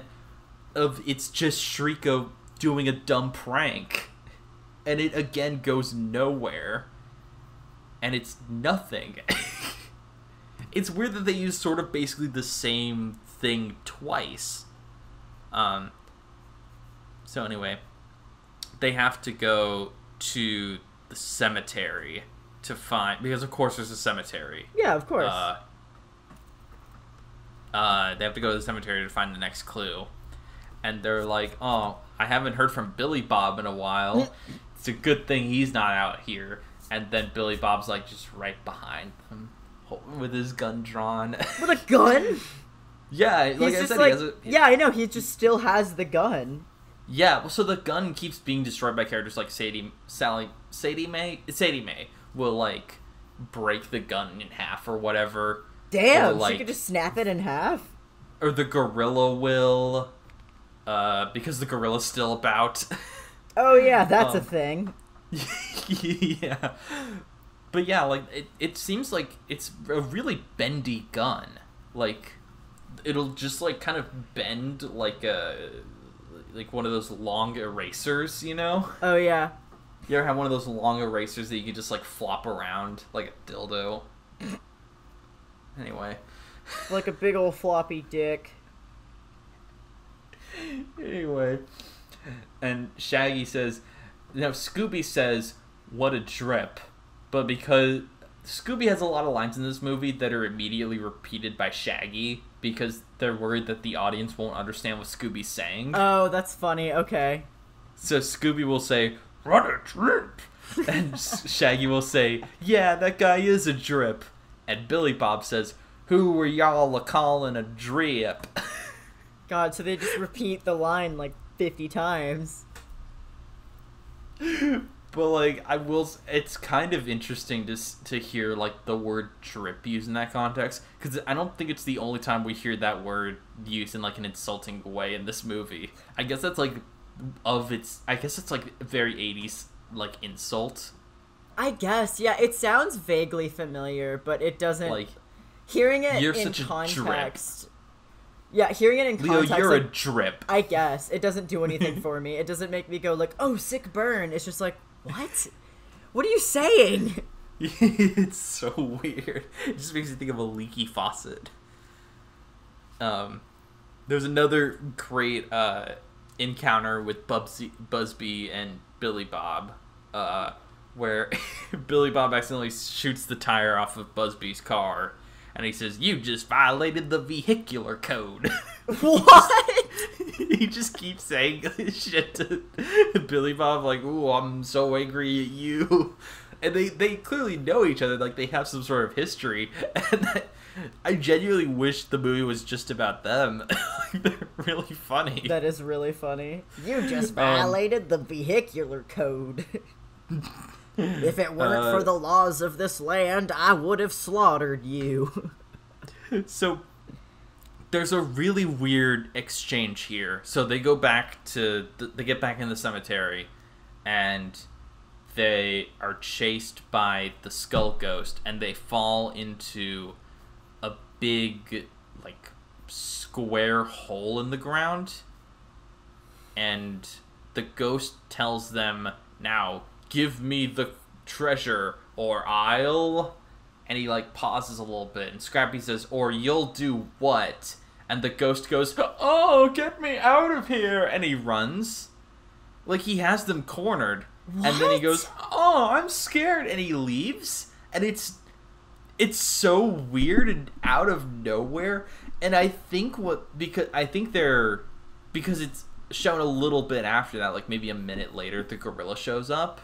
I guess he saw the gorilla, but we don't see him see the gorilla. We just see him go, "Oh, I'm scared now." Oh, okay. But it's still really weird.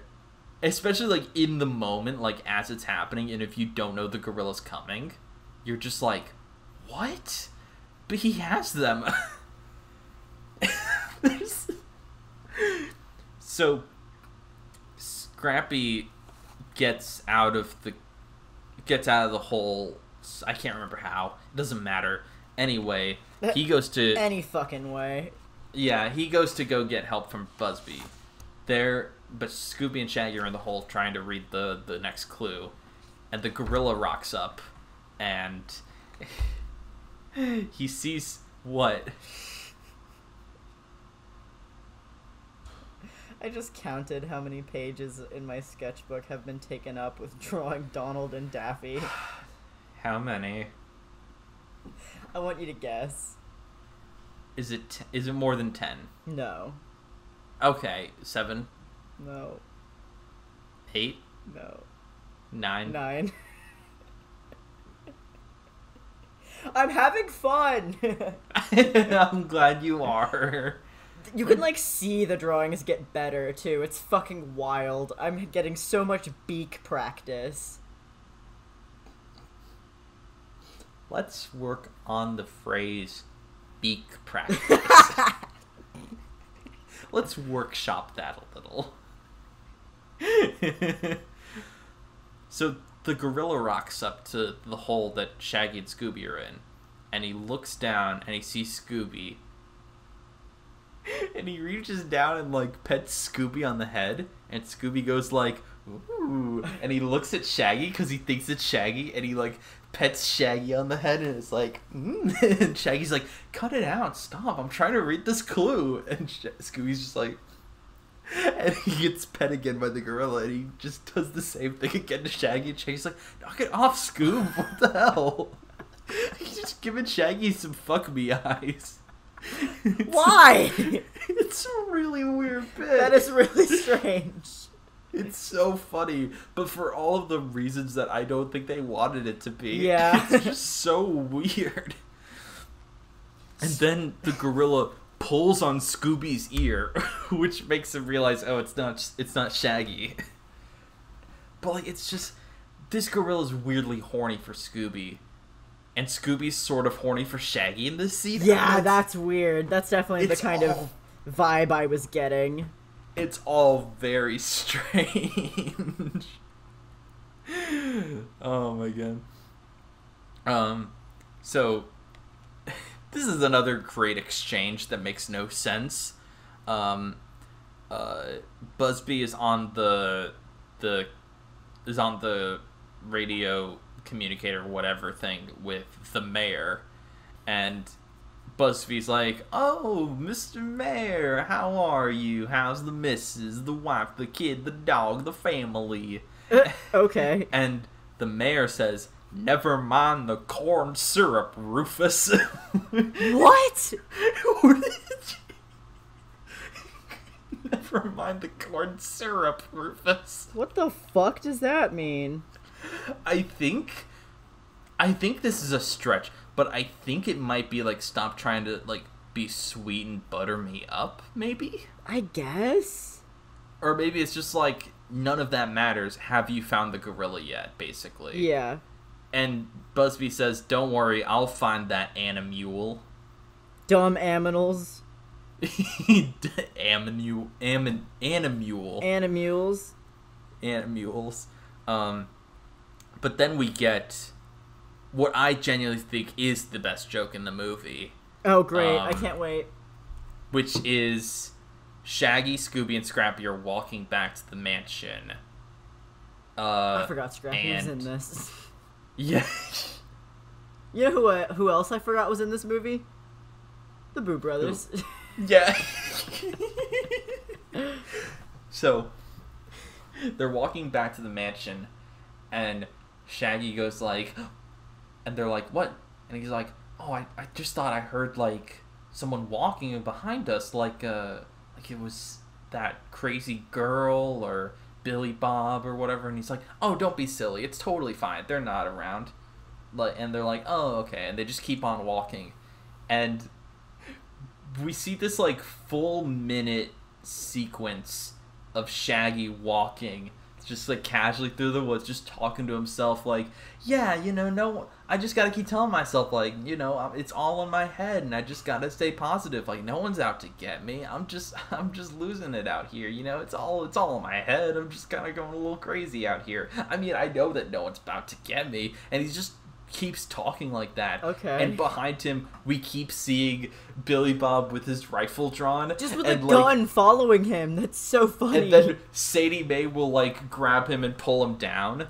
And take his place following Shaggy. And he'll, like, pull her down and take her place. And they'll just keep swapping each other out for this, like, full minute of Shaggy just monologuing about how, like, no one's behind me. It's all in my head. And I don't know. It's one of those jokes that, like, it really works in context because it's just the full... It's, like, just the full minute, and it just keeps getting more ridiculous as it goes on. It does sound like a good bit. I feel like if I saw it, I think it would be actually pretty funny. Yeah, there's, like, a full... Like, the full clip of it is on YouTube, if, like, anyone wants to, like, check that out. It's really funny. It's, like, it's ultimately, like, the only really good bit in this movie. Are you looking it up now? I am, yeah. I want to watch it. We can, like, edit it, obviously, but I do want to look it up. Oh, okay. Walk back to the house. I see it. Oh, yeah, that's the one. I'm being sold mattresses. Fantastic. I'm being sold, Google phones. Cool. Damn, that took a really long time, huh? Yeah, yeah. It was funny, and then it just got not funny. Really? I personally think it gets funnier, like, the longer it goes on. To a point, it starts getting like, okay. Okay, yeah. The sound effects are very fun. Yeah, I really like the score in the movie. Like, the music is really good. Also, Billy Bob's design is fucking hilarious. Yeah, he has, like, really big, like, long, jutted out lips. Sally Mae or Sadie Mae is, like, significantly more attractive than him. It's really funny. Yeah, and she's blonde. But yeah, also, sometimes, like, I feel like this is a real testament to, like, the animation in the movie. Sometimes the Boo Brothers are, like, transparent. Sometimes they're, like, translucent. And sometimes they're, like... They're just completely... white? Yeah, they're just plain white. So, like, it's really inconsistent. Oh, yeah, I would have imagined that. It's, like, one of the most inconsistent things in the movie. But the fact that it's not even clearly the most is, like, telling. Even by Hanna-Barbera standards, I think. Also, Shaggy tells the Boo Brothers that they give failure a bad name. Oh my god. Which is kind of true. Shaggy at one point says yucko sloppo when he falls into some mud. Which... I'm so glad you wrote that down. Look, someone has to acknowledge it. So, at this point in the movie, they find the Headless Horseman and his horse, and it's just a dummy on an animatronic horse. And they go, oh, okay, well, that solves that mystery. And then Scooby, while, like, goofing around on the horse, accidentally activates it, and it starts on down the road, and it, like, starts chasing after Busby, and Busby says, push the button. Doggone it, push the button. Push the button. So he knows how to operate it. He knows how to operate. It's basically revealed at this point that Busby is the villain. Yeah. It's like, in no short term, like, there's no, like, subversion of expectations of, like, oh, well, maybe he just made the horse, but he didn't know how it, like, got there. Or, no, he's just the bad guy. He's just the bad guy. He's just the bad guy, and it's revealed to the audience with, like 20 or 30 minutes to spare. It's not a great mystery, we'll say. It's not a great movie. There's another bit where Scrappy psychoanalyzes the gorilla. Where the gorilla is following the gang, and then the gang run away because they notice the gorilla, and Scrappy's just left, and he goes, you know, I feel sorry for the gorilla. He's probably scared of the dark, and it's, like, spooky out, and all these ghosts, and all the shooting and whatever, and being chased down by the mean old sheriff and whatever, and the gorilla's like, yeah, you're right. I do feel these things. And it's a weird little moment that also goes nowhere.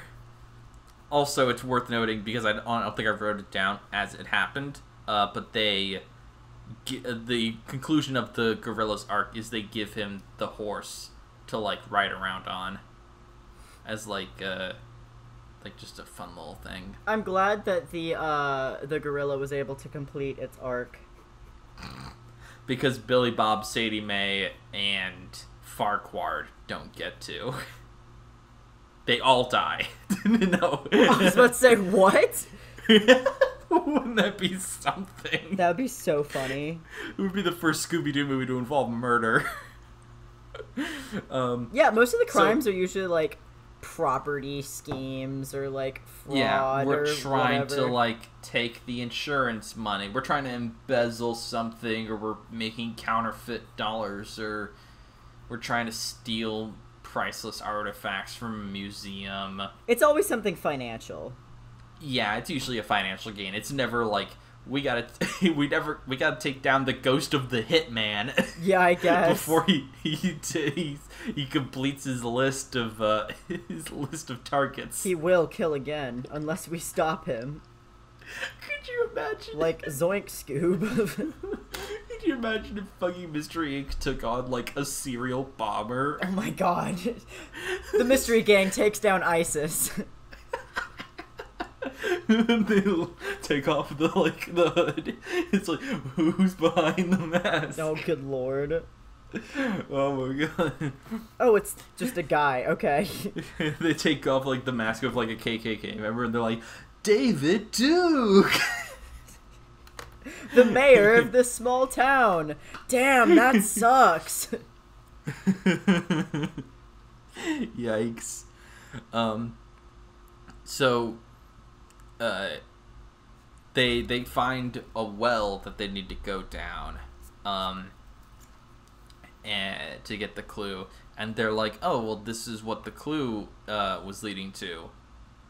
Scrappy figured that out, and Shaggy and Scooby are like, Shaggy's like, how'd you get to be so good at, like, solving riddles, Scrappy? And Scrappy says, from my Uncle Scooby. Oh. And Scooby's like, yeah, he learned that from me. And but it's, isn't like, kind of Scooby, a nice like, moment. super dumb in this movie? So he's so dumb, and he solves none of the riddles. He contributes nothing. So why is it that if he can solve riddles, why doesn't he? Why is it always Scrappy? He just wants to make him feel important. That's nice, I guess. I don't know. I just thought it was weird. That is weird, yeah. Yeah, it's just a weird little thing. But there's like 50 weird things about this movie. They go underground, and they find the truck, which is now being remote controlled.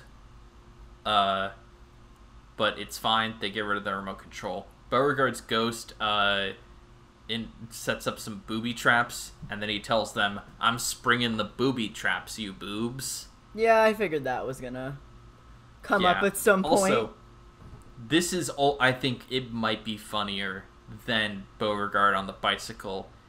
So they're underground in the caves. No such thing.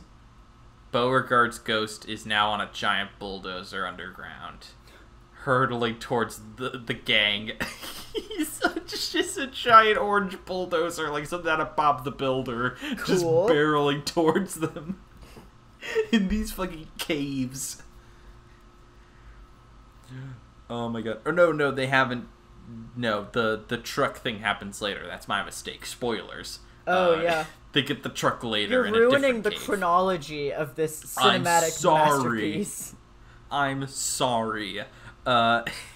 So they get back to the mansion, and they're like, well, now that Beauregard's trapped down there, I think we're finally rid of the ghosts. And they go into the lobby, and the place is full of ghosts. And they're all dancing to some music. The Boo Brothers invited the whole family to a party. Instead of, fighting ghosts, which is what they were hired to do. Did they pay these clowns? They sort of do later. We'll get to it. Oh, great. Okay. I was wondering if the Boo Brothers would face financial compensation for all their hard work. They weren't paid in advance. They weren't paid in advance, thankfully. Oh, but they're paid very generously for their contributions to the film. So the second that they realize that, because the Boo Brothers are like, yeah, here's some food from the party. It's like scary dip or whatever.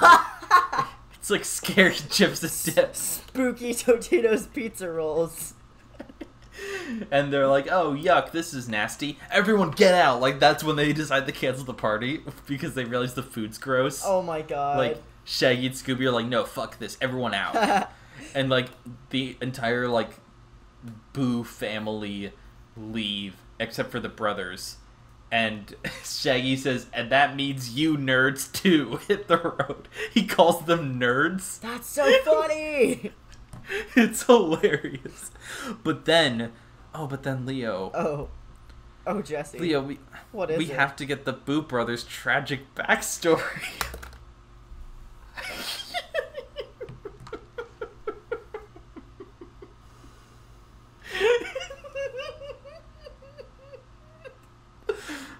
But Jessie, I don't want to get at the Boo Brothers' tragic backstory.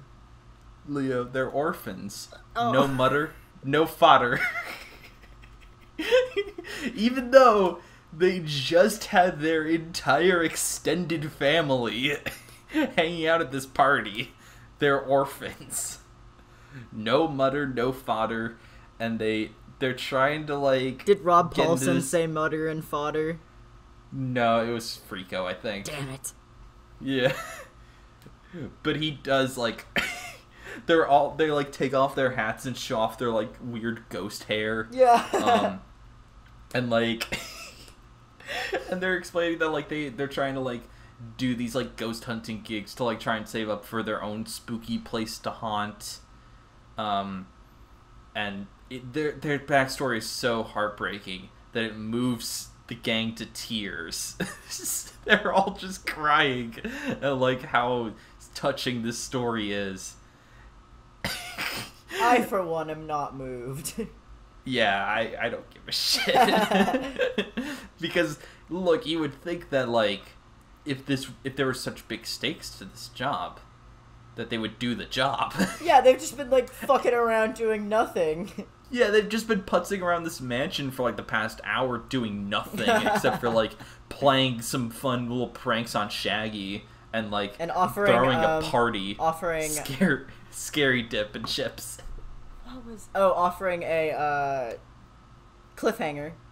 Offering, a couple cliffhangers. Frico specifically offered many cliffhangers. Oh no, Shriko. Shriko's the Rob Paulsen character. You're right. Frico is the leader of the bunch who doesn't take any of the other brothers' nonsense. He's the one with a round nose, right?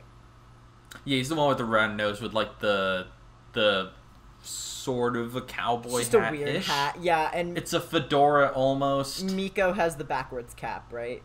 Yeah, he has the baseball hat. He's big and dumb. Also that baseball hat holds like a bunch of items, including the demonstrator ghost and like a frying pan and an anvil or whatever. Cool. It's like Mary Poppins. Yeah. But their story is so heartbreaking that they like hired the Boo brothers back on, with the bravado that like they actually like do their job. Yeah. Do the job that they're hired to do. I mean, and they're like, okay, let's do it. That's like, not unreasonable. That's the convincing they need. Shaggy then says after they leave that it takes real talent to be as dumb as those guys. Oh my god. Which is very true. Fucking get 'em, Shaggy. Yeah. So they're walking now to the bear cave, but they never call it the bear cave. Did I mention there was a bear in this movie? I mentioned it a while ago, but I don't think I... Leo just face planted into the desk because he's so tired of all the bullshit in this movie. You know, you did mention that there was a bear in the movie in passing, and then I was like, "Huh, weird. I guess I'll keep an eye out for that." Forgot about the bear until you mentioned it again. They show the bear very briefly earlier on in the movie, but because of all the other bullshit happening with like the gorilla and like the weird rednecks and like the sheriff and the manservant and the ghosts, all the different ghosts, there's so much happening that like I forget every time that there's a bear in the movie. Yeah. I've watched this movie like 3 times in the past couple weeks, and every time I'm like, oh yeah, there was a bear. Like I forget every single time. It's so weird. Also, it's not a very good looking bear. It's a weirdly designed bear. I can imagine. I feel. It is brown. It's not like it's not blue like the gorilla is, but it is weird. Like it just looks particularly fluffy. I don't know. It doesn't quite track with what I'm used to a bear looking like, especially from Hanna-Barbera. In any event, they're walking to Bear Cave, and they just stop the movie for like a minute for Shaggy and Scooby to talk about how hungry they are. An entire minute. I counted. It's a full 60 seconds. Sometimes you need that much time to complain about how hungry you are. I get it. I mean, look, I know they wanted to like pad this movie out a little bit for like commercial breaks and whatever, but also they really didn't need to go that far into like random bullshit happening. Also, this movie's 92 minutes long. Oh god. It's a full hour and a half, and you feel every minute of it.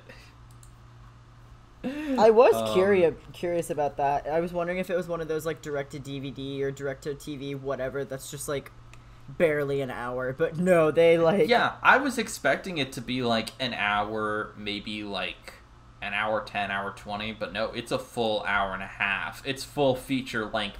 It's full feature length. Oh, I hate that. It's absurd. But now Scooby stops by a bush to like pick some berries. Scooby stops by a bush to take a shit. They show it in graphic detail. He picks some berries and eats them, and is like, this is good or whatever. And Shaggy's like, now there's no time. Never mind the food now, Scoob. Which is, I feel, the most out of character thing Shaggy's done in this entire movie. Yeah, that's fair. Because Shaggy would never say, never mind food now. He would always be about the food. Yeah, Shaggy's like 100% down to clown at any moment. Yeah, especially when it comes to food. But yeah, so the bear shows up and chases them into the cave. And there's also a ghost in the cave. Or no, there's the truck. That's where the truck comes in. The truck is remote control in the cave. And they get the truck back, and they get rid of the remote control device on the car, and it's fine. And now they have the truck again. I'm so glad. And they get the last riddle. And they go to where the second to last bit of treasure is, but the skull ghost is there waiting for them, and he springs a trap, and they get stuck in a little boat that rows out into the swamps, and they're gonna drown in the boat or whatever, while the ghost races off to like get the treasure. And here's the first time in the movie that the Boo Brothers do something that impacts the plot. Is they rescue Scooby and Shaggy and Scrappy from the boat. That's it. And they get back to the mansion. They find the ghost in like the main hall. He pulls like there's the fireplace in the center, and he pulls like a lever on it that does like a slot machine thing. And it's weird that no one's done that before. If the fireplace is where all the treasure is, but they don't know that. But they do know that the fireplace has a giant lever and what looks to be slot machine screens on it. That seems pretty obvious. So they should probably put two and two together. Anyway, the skull ghost then turns the gun on Scooby, Shaggy, and Scrappy. Oh, good lord. He has a little pistol, but then all of the treasure rushes out of the fireplace and buries him in gold and whatever. And then he dies.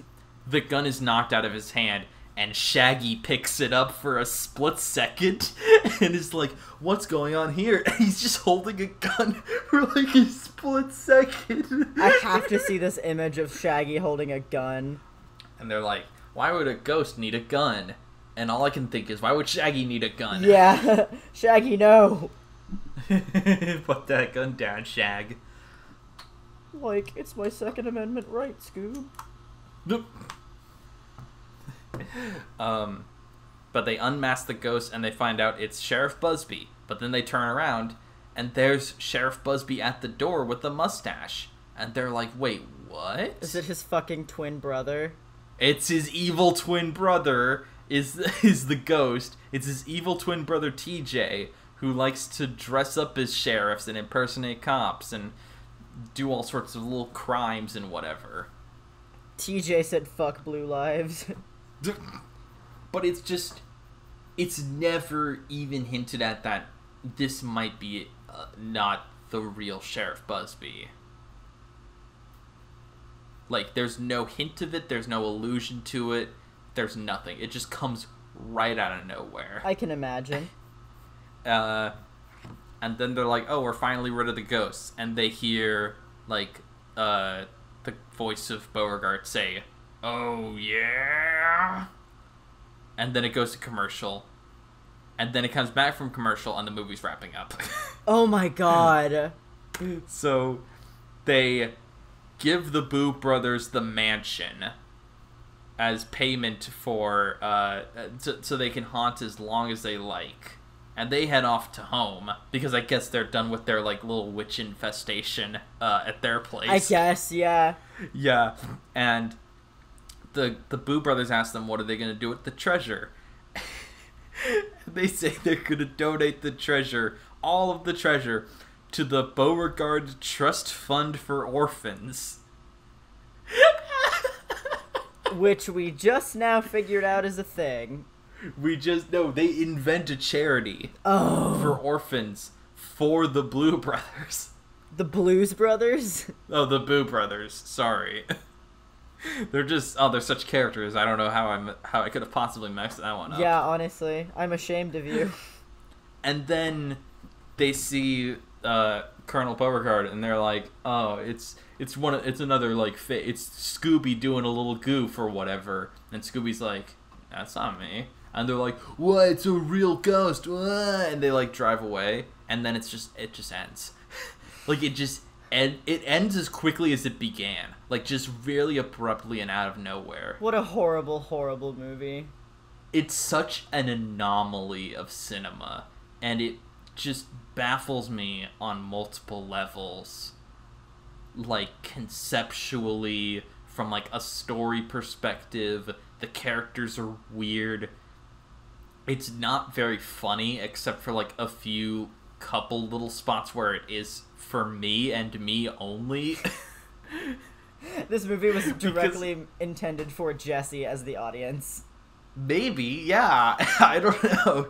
But it was made like a full 10 years too early. Yeah. Because I would be born for another decade.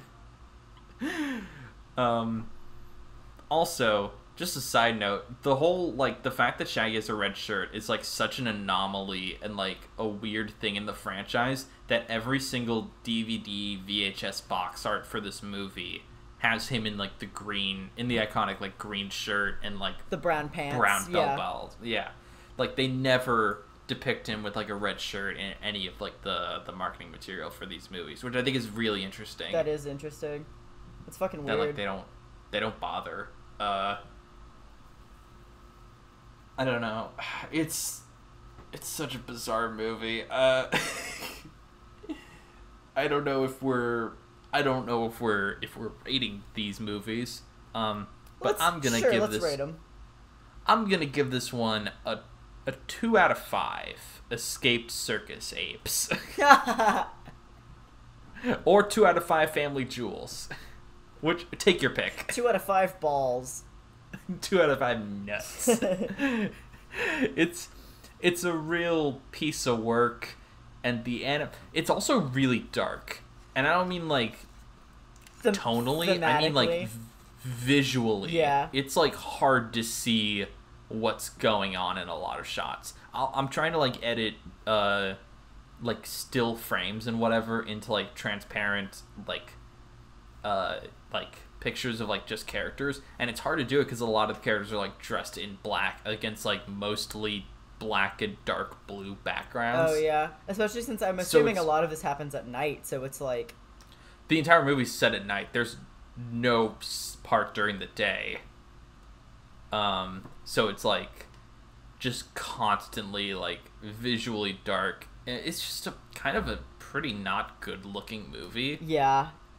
That wouldn't surprise me at all. It's a real piece of work, but if this isn't your cup of tea, there's always, on the same DVD, you can find the music video for the song When the Ghosts Go Boo, call Scooby-Doo.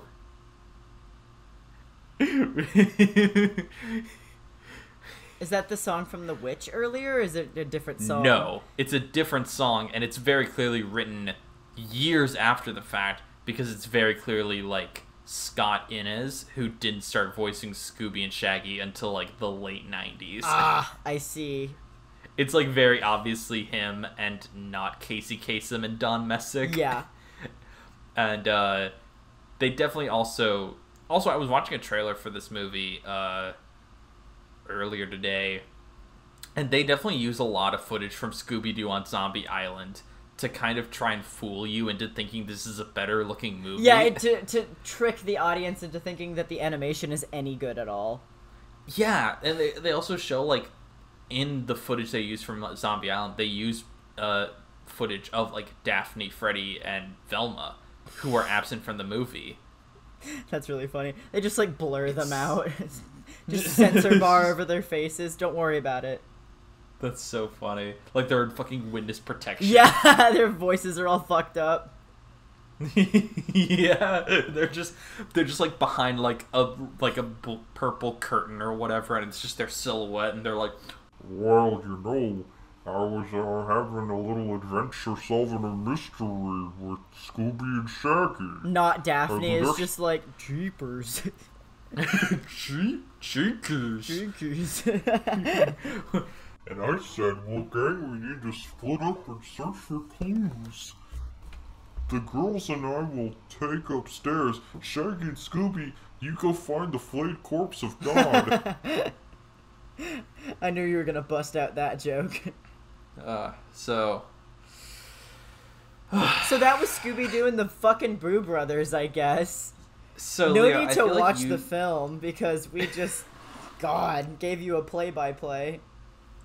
Leo, I feel, I think you once told me that, like, after you record, an episode of Best Boys, I feel like you do most of the talking, so at the end of it, you're, like, really tired, and, like, need, like, a little rest or whatever. I feel fucking exhausted. Yeah! I, like, finally get it. It's so tiring!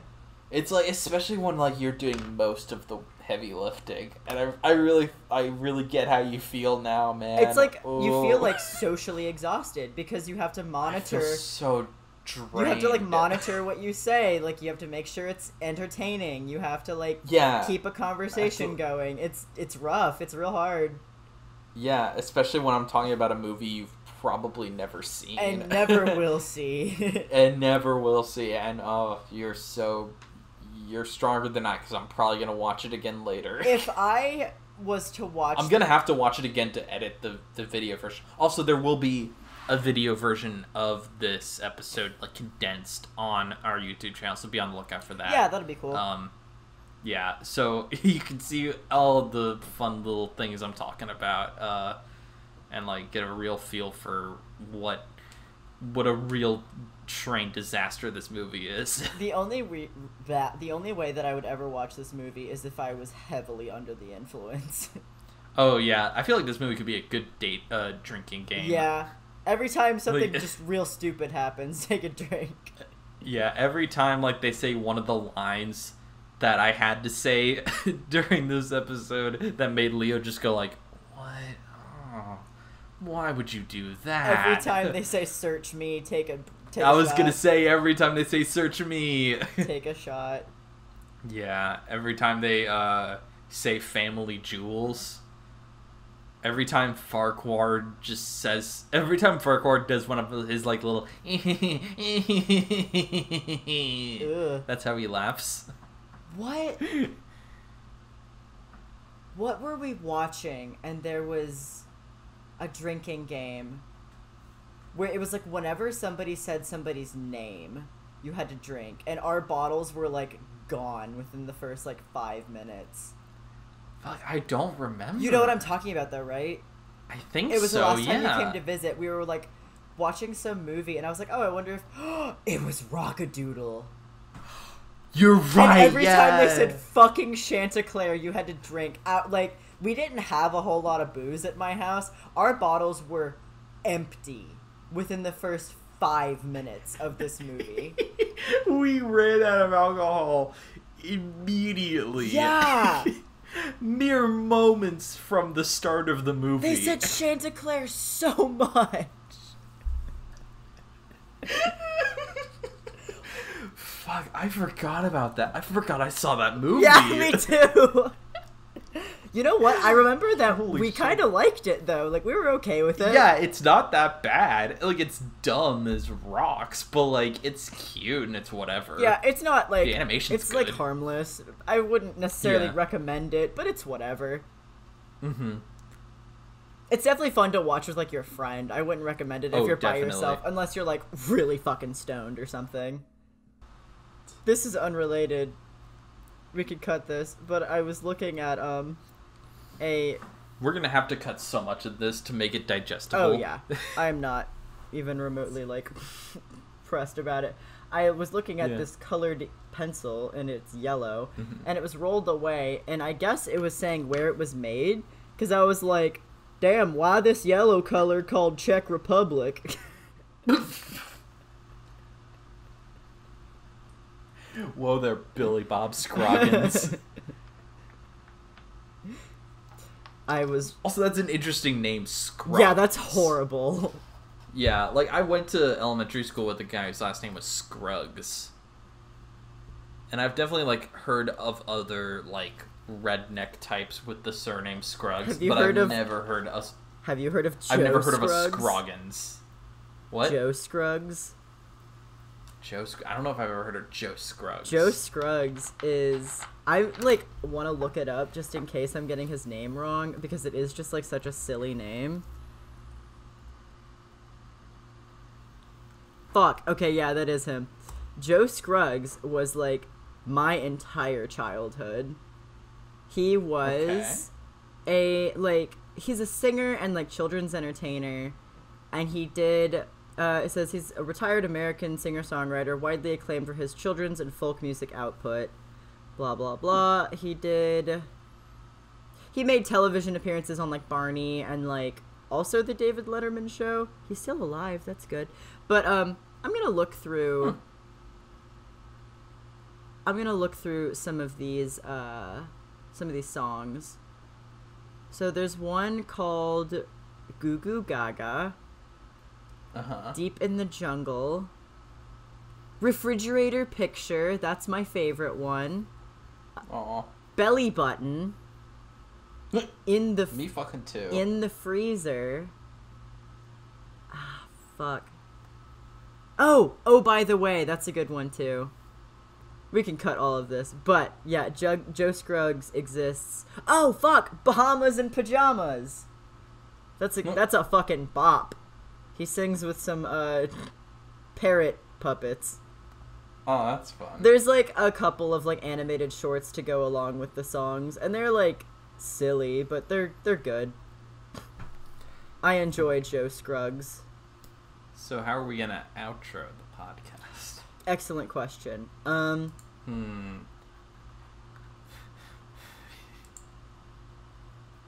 Well, bye! See you, fuckers. Okay, that concludes... I'm so tired. That concludes our inaugural episode of Best Boys Deep Dive, and our take on Scooby-Doo meets the Boo Brothers. If you want to keep up with more of what we're doing, you can subscribe to the Media Cage on YouTube, and you can check out our other podcast, which is just called Best Boys. On the same YouTube channel. It's also on the Media Cage channel. Yes. And there will be a video, as I said earlier, there will be a video version of this video, a condensed video version on YouTube at some point. I don't know. That's fair, yeah. Yeah, I'll try and bang the editing out on this one quick so I can get to the video version sooner rather than later. Is there anything else we need to plug, or? So you can find us on Twitter and Instagram. I am at gouacheboy, gouache_boy on Twitter, GOUACHE, and I am at gouacheboy with a period in between the two words on Instagram. Jessie, where can we find you? Oh, you're our Instagram too. Yeah, that's true. Gboydles, G.BOYDLES. Mm-hmm. And you can find me on Instagram at GrinchFat and on Twitter at I'm Okay at Things. Because brand synergy is a myth. Because what's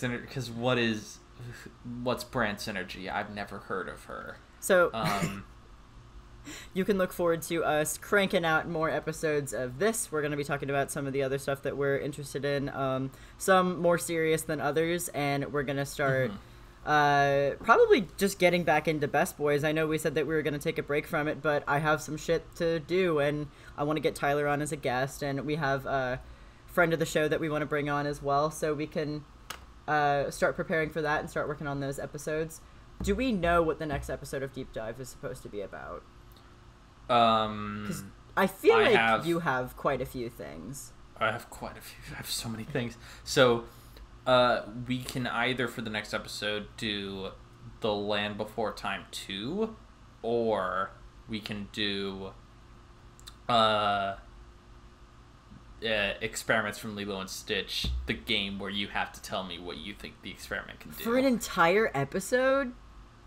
There's a lot of them. No, we're not doing that for an entire episode. That would be unlistenable.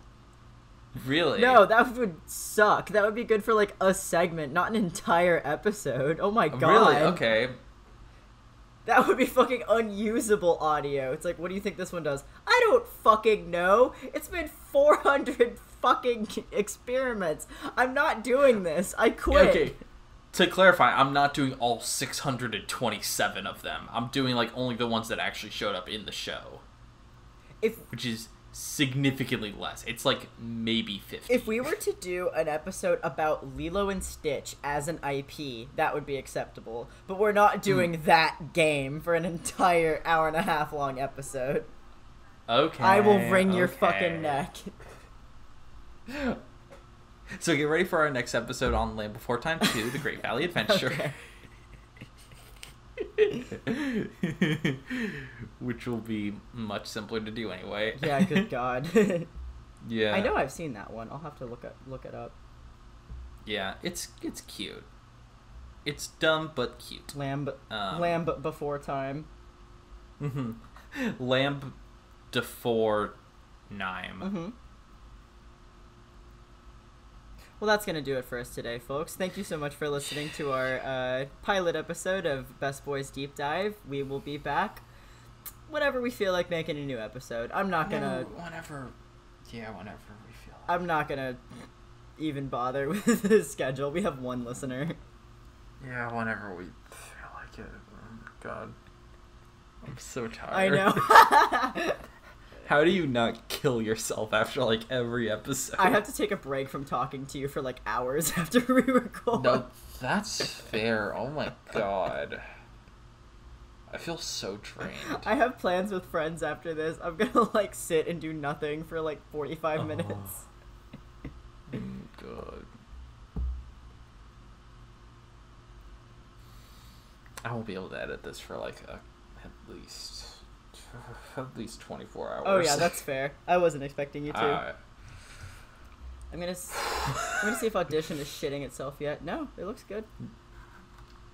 We've been recording for 2.5 hours. Yep, that's what it's saying on mine too. Oh my God.